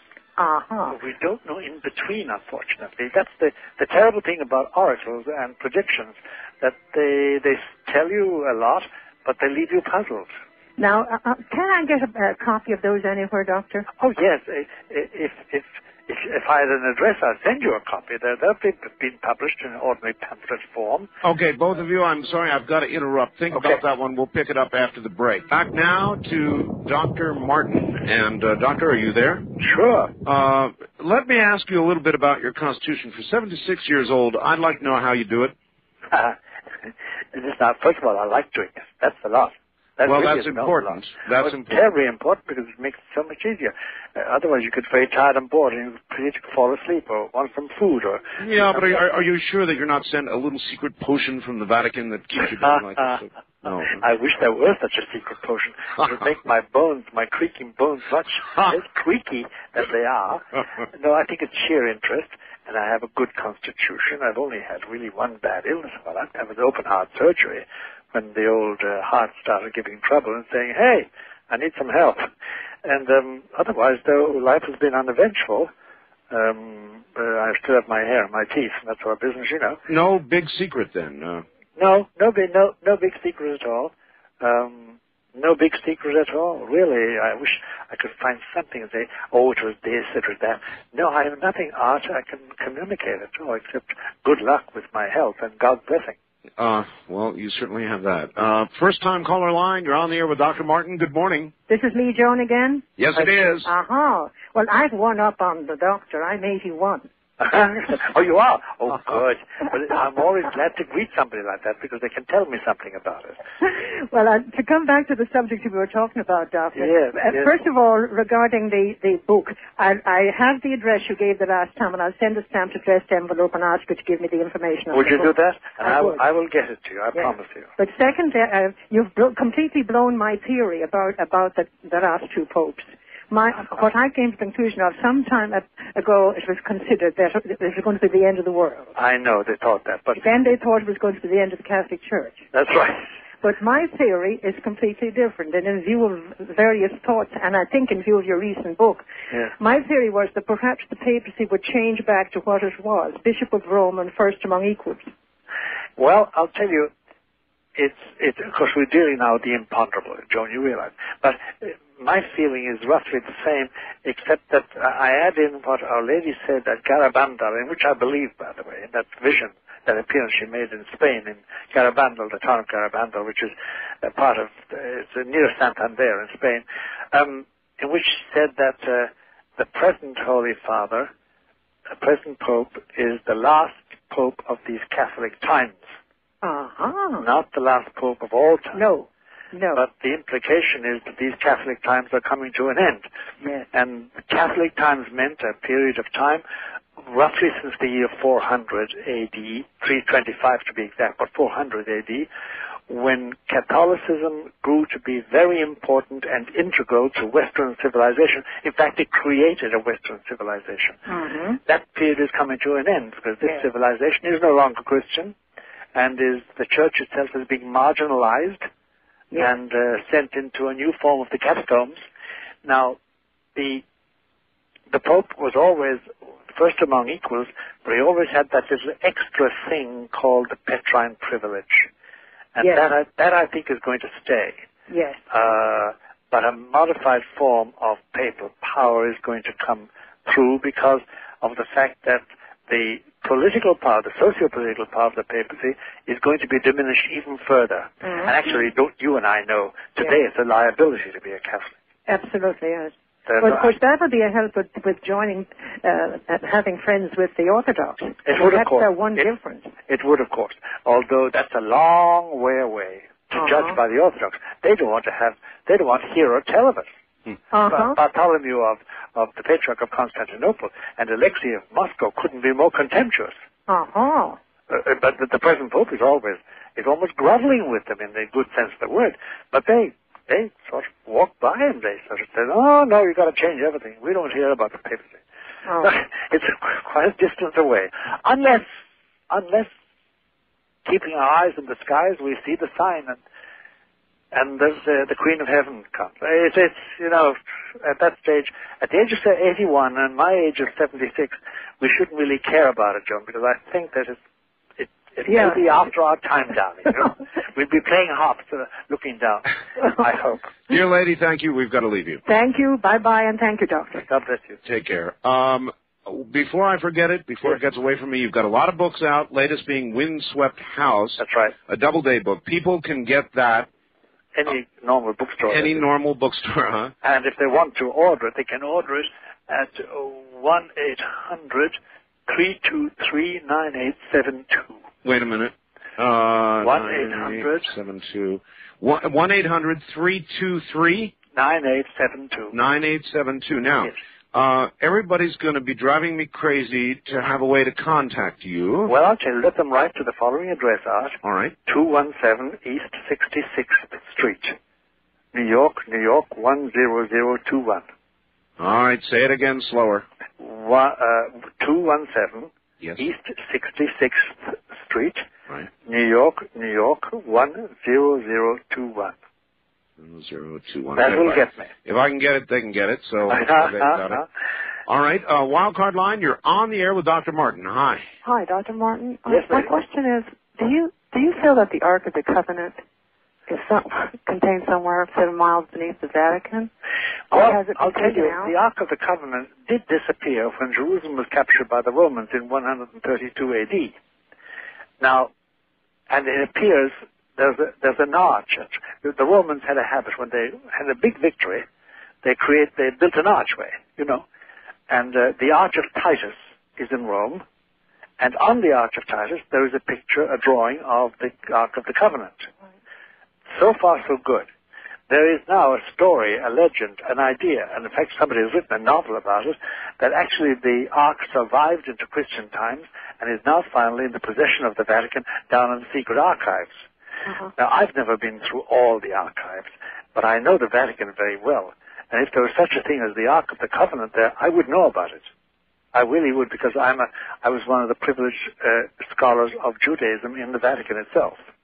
Yes. So it is not there. I don't think it is. And the Ark of the Covenant was made of wood anyway. And, of course, it can always last that amount of time. And it may well be there. There's another legend, or not legend, but a tradition which says that it was tied up and bound carefully and then buried beneath the Tiber itself. We don't know. I'll tell you one thing. If God wants us to find the Ark of the Covenant, we will find it. Yes. Do you understand me? Yes, sir. But it probably did go to Rome if it's on the Arch of Titus. It's pictured there as amongst the spoils of war. Do you understand me? Yes, sir. Can I ask you one more question? Yes. Is this a false report that the Vatican is surrounded by Masonic lodges and the Vatican officials are actually controlled by the Freemasonry doctrine? That is false. That is really false. It's no such thing. There are Masons. members of the lodge are members of the Vatican. There's no doubt about that. Just as several bishops in the United States are Freemasons. Doctor, let me ask you about something, and that is Egypt and the pyramids and the Sphinx. Yes. Many people feel we are on the verge of discovery with regard to chambers below the Sphinx. Yes, I'm told this, yes. I don't know much about it because I remember climbing the Sphinx and climbing the pyramids and entering the pyramids, but I know nothing about the present excavations there. What is your sense of those monuments? They are marvelous monuments to the religious instinct of man. That the entire civilization of pharaonic Egypt, which is a marvelous civilization, and started way back 3,000 years before Christ, by the way, contemporaneously with the Chinese civilization in 3,000, 4,000 BC, that could be built on the idea of death. Everything centers around dying and immortality in the pharaonic religion. And it was an amazing achievement, and the Book of the Dead, one of their most famous books, is full of this very sublime truths. And they had a beautiful civilization. It also has its warts, as we say. You know, it has its faults. So they knew some things before they knew. Exactly, they did. And there's some do you know that we have love stories and love letters from pharaonic officials that would touch your heart today, and they were written before Abraham. Wow. I mean, fantastic beauty. Fantastic beauty. East of the Rockies, you're on the air with Dr. Martin. Hi. Yes, hello. Hello, ma'am. My name is Eugenia from St. Louis, Missouri. Yes, ma'am. It's a lovely Greek name, Eugenia. Oh, thank you. Well, I'm Irish, and as a matter of fact, my father took our family on a 2-week trip to Ireland, and he died at the airport. Oh, no. Yes, but it was a big 12-hour delay, and he died after the 12 hours right there at the airport. And Shannon Airport? Yeah, and a priest was right there to give him a blessing and everything. So. Well, ma'am, that's where God, from the time that he was conceived, that's where God destined him to die. Yeah, I believe it. Yeah. I wanted to ask you, I also believe in Garabandal. Yes, ma'am. And so do I. The warning and the miracle. Yes. The warning, I study about it, but I cannot quite figure out what it really is going to be. Well, nobody can, but it's this. It's not a warning, really. Yeah. There's no English word for it, but it's putting on notice. You know, when you say, I'll put you on notice that your rent will have to be paid by Monday or something. To put somebody on notice. That's what it means by the warning. It's avertimiento in Spanish and Italian. To avert, to alert, to put on notice. And it's a putting on notice that God exists. And the promise is that when that sign appears, it will be visible to every human being existing at that moment on this globe, and that everybody will know their relationship to God. It doesn't mean they're going to believe in it. It doesn't mean that they're going to be justified, that they will go to heaven if they die. No, it just means they will know exactly where they stand in their conscience. So in other words, not to worry, you'll know it when you see it. That's right. The miracle, I would like to ask, could the miracle... Miracle is something else. That's going to be a permanent sign. Okay. It wouldn't be the rapture, would it? No. You don't think that? The rapture is something totally different. And Fatima Lucia has even said that communism will eventually take over the whole world. It will be all over the whole world. Well, no, she didn't say that. What she said was the errors of Marxism. The errors. And she talked about an annihilation of nations. Well, unfortunately, but truly, that is also predicted in the third secret of Fatima. Father, are we in this country making those errors now? No, we're not. We're indulging in some of them. The main error was sheer materialism. The denial of the supernatural, denial of heaven, denial of sin, denial of evil, and the just living for this world. That was the main error. There also was the social error of Marxism, and we're not committing that yet anyway. All right, good. West of the Rockies, you're on the air with Dr. Martin. Hi. Hi, Dr. Martin. Yes. I believe you'd mentioned before the break that you didn't believe that the Earth would be hit by a comet or something like that. Say that again? That the Earth would not be hit by a comet, you would say. Yes. I don't believe that God is going to destroy it with a comet like that. No. Okay.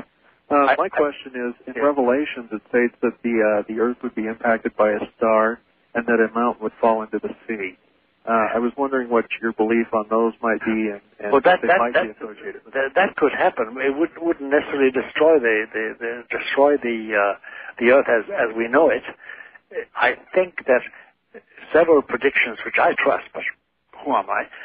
Several predictions I trust speak about a part of the continent being washed away by the sea, by a tsunami.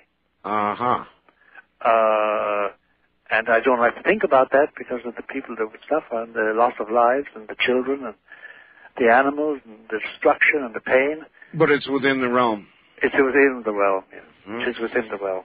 Wildcard Line, you're on the air with Dr. Martin. Hi. Yes, hello, Dr. Martin. This hello. is Hieronymus from Los Angeles. Yes, sir. Yes, could you speak specifically about the role that the Vatican is going to play in the emerging New World Order? That's a very interesting question. It'll take a longer time than we have at our disposal, but the essentials can be said very briefly. The New World Order finally, essentially, and as it is now is and will be increasingly, is a new arrangement of global finances. And it's a new control and direction of the flow of capital and the flow of capital goods. Have you noticed, for instance, that Russia and China have both been invited by the President of the United States, President Clinton, to join the World Trade Organization.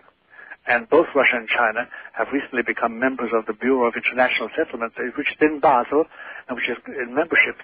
Members are always just the heads of the central banks in every big industrial country.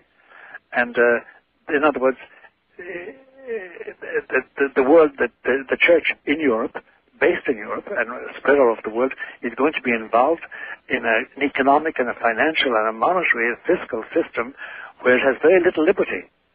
And therefore the ancient liberty of the Roman Church to finance itself, to have its own bank, and to have its own funds is going to be severely restricted.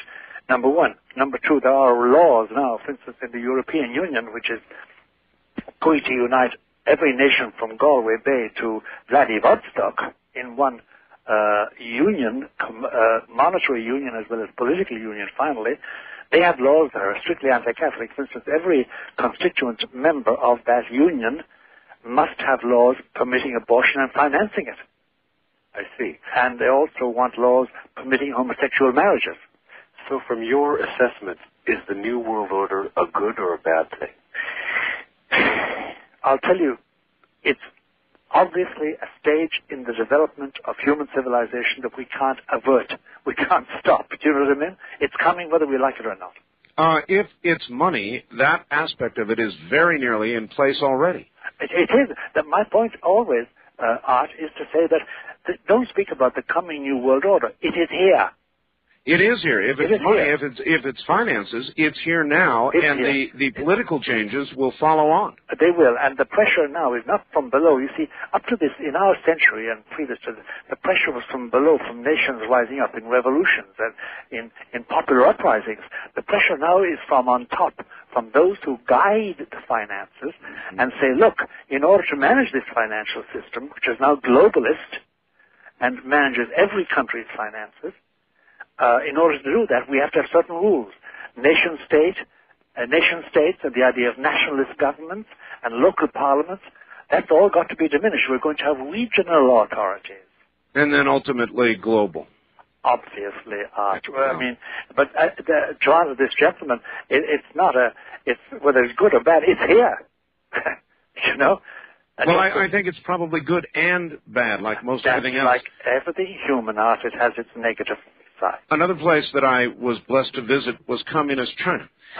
They are going through economic changes now that are astounding, even a little frightening, and inevitably, whether they like it or not, the political changes will follow. So you might mark that down as good, but then, of course, we can see many negative aspects of it.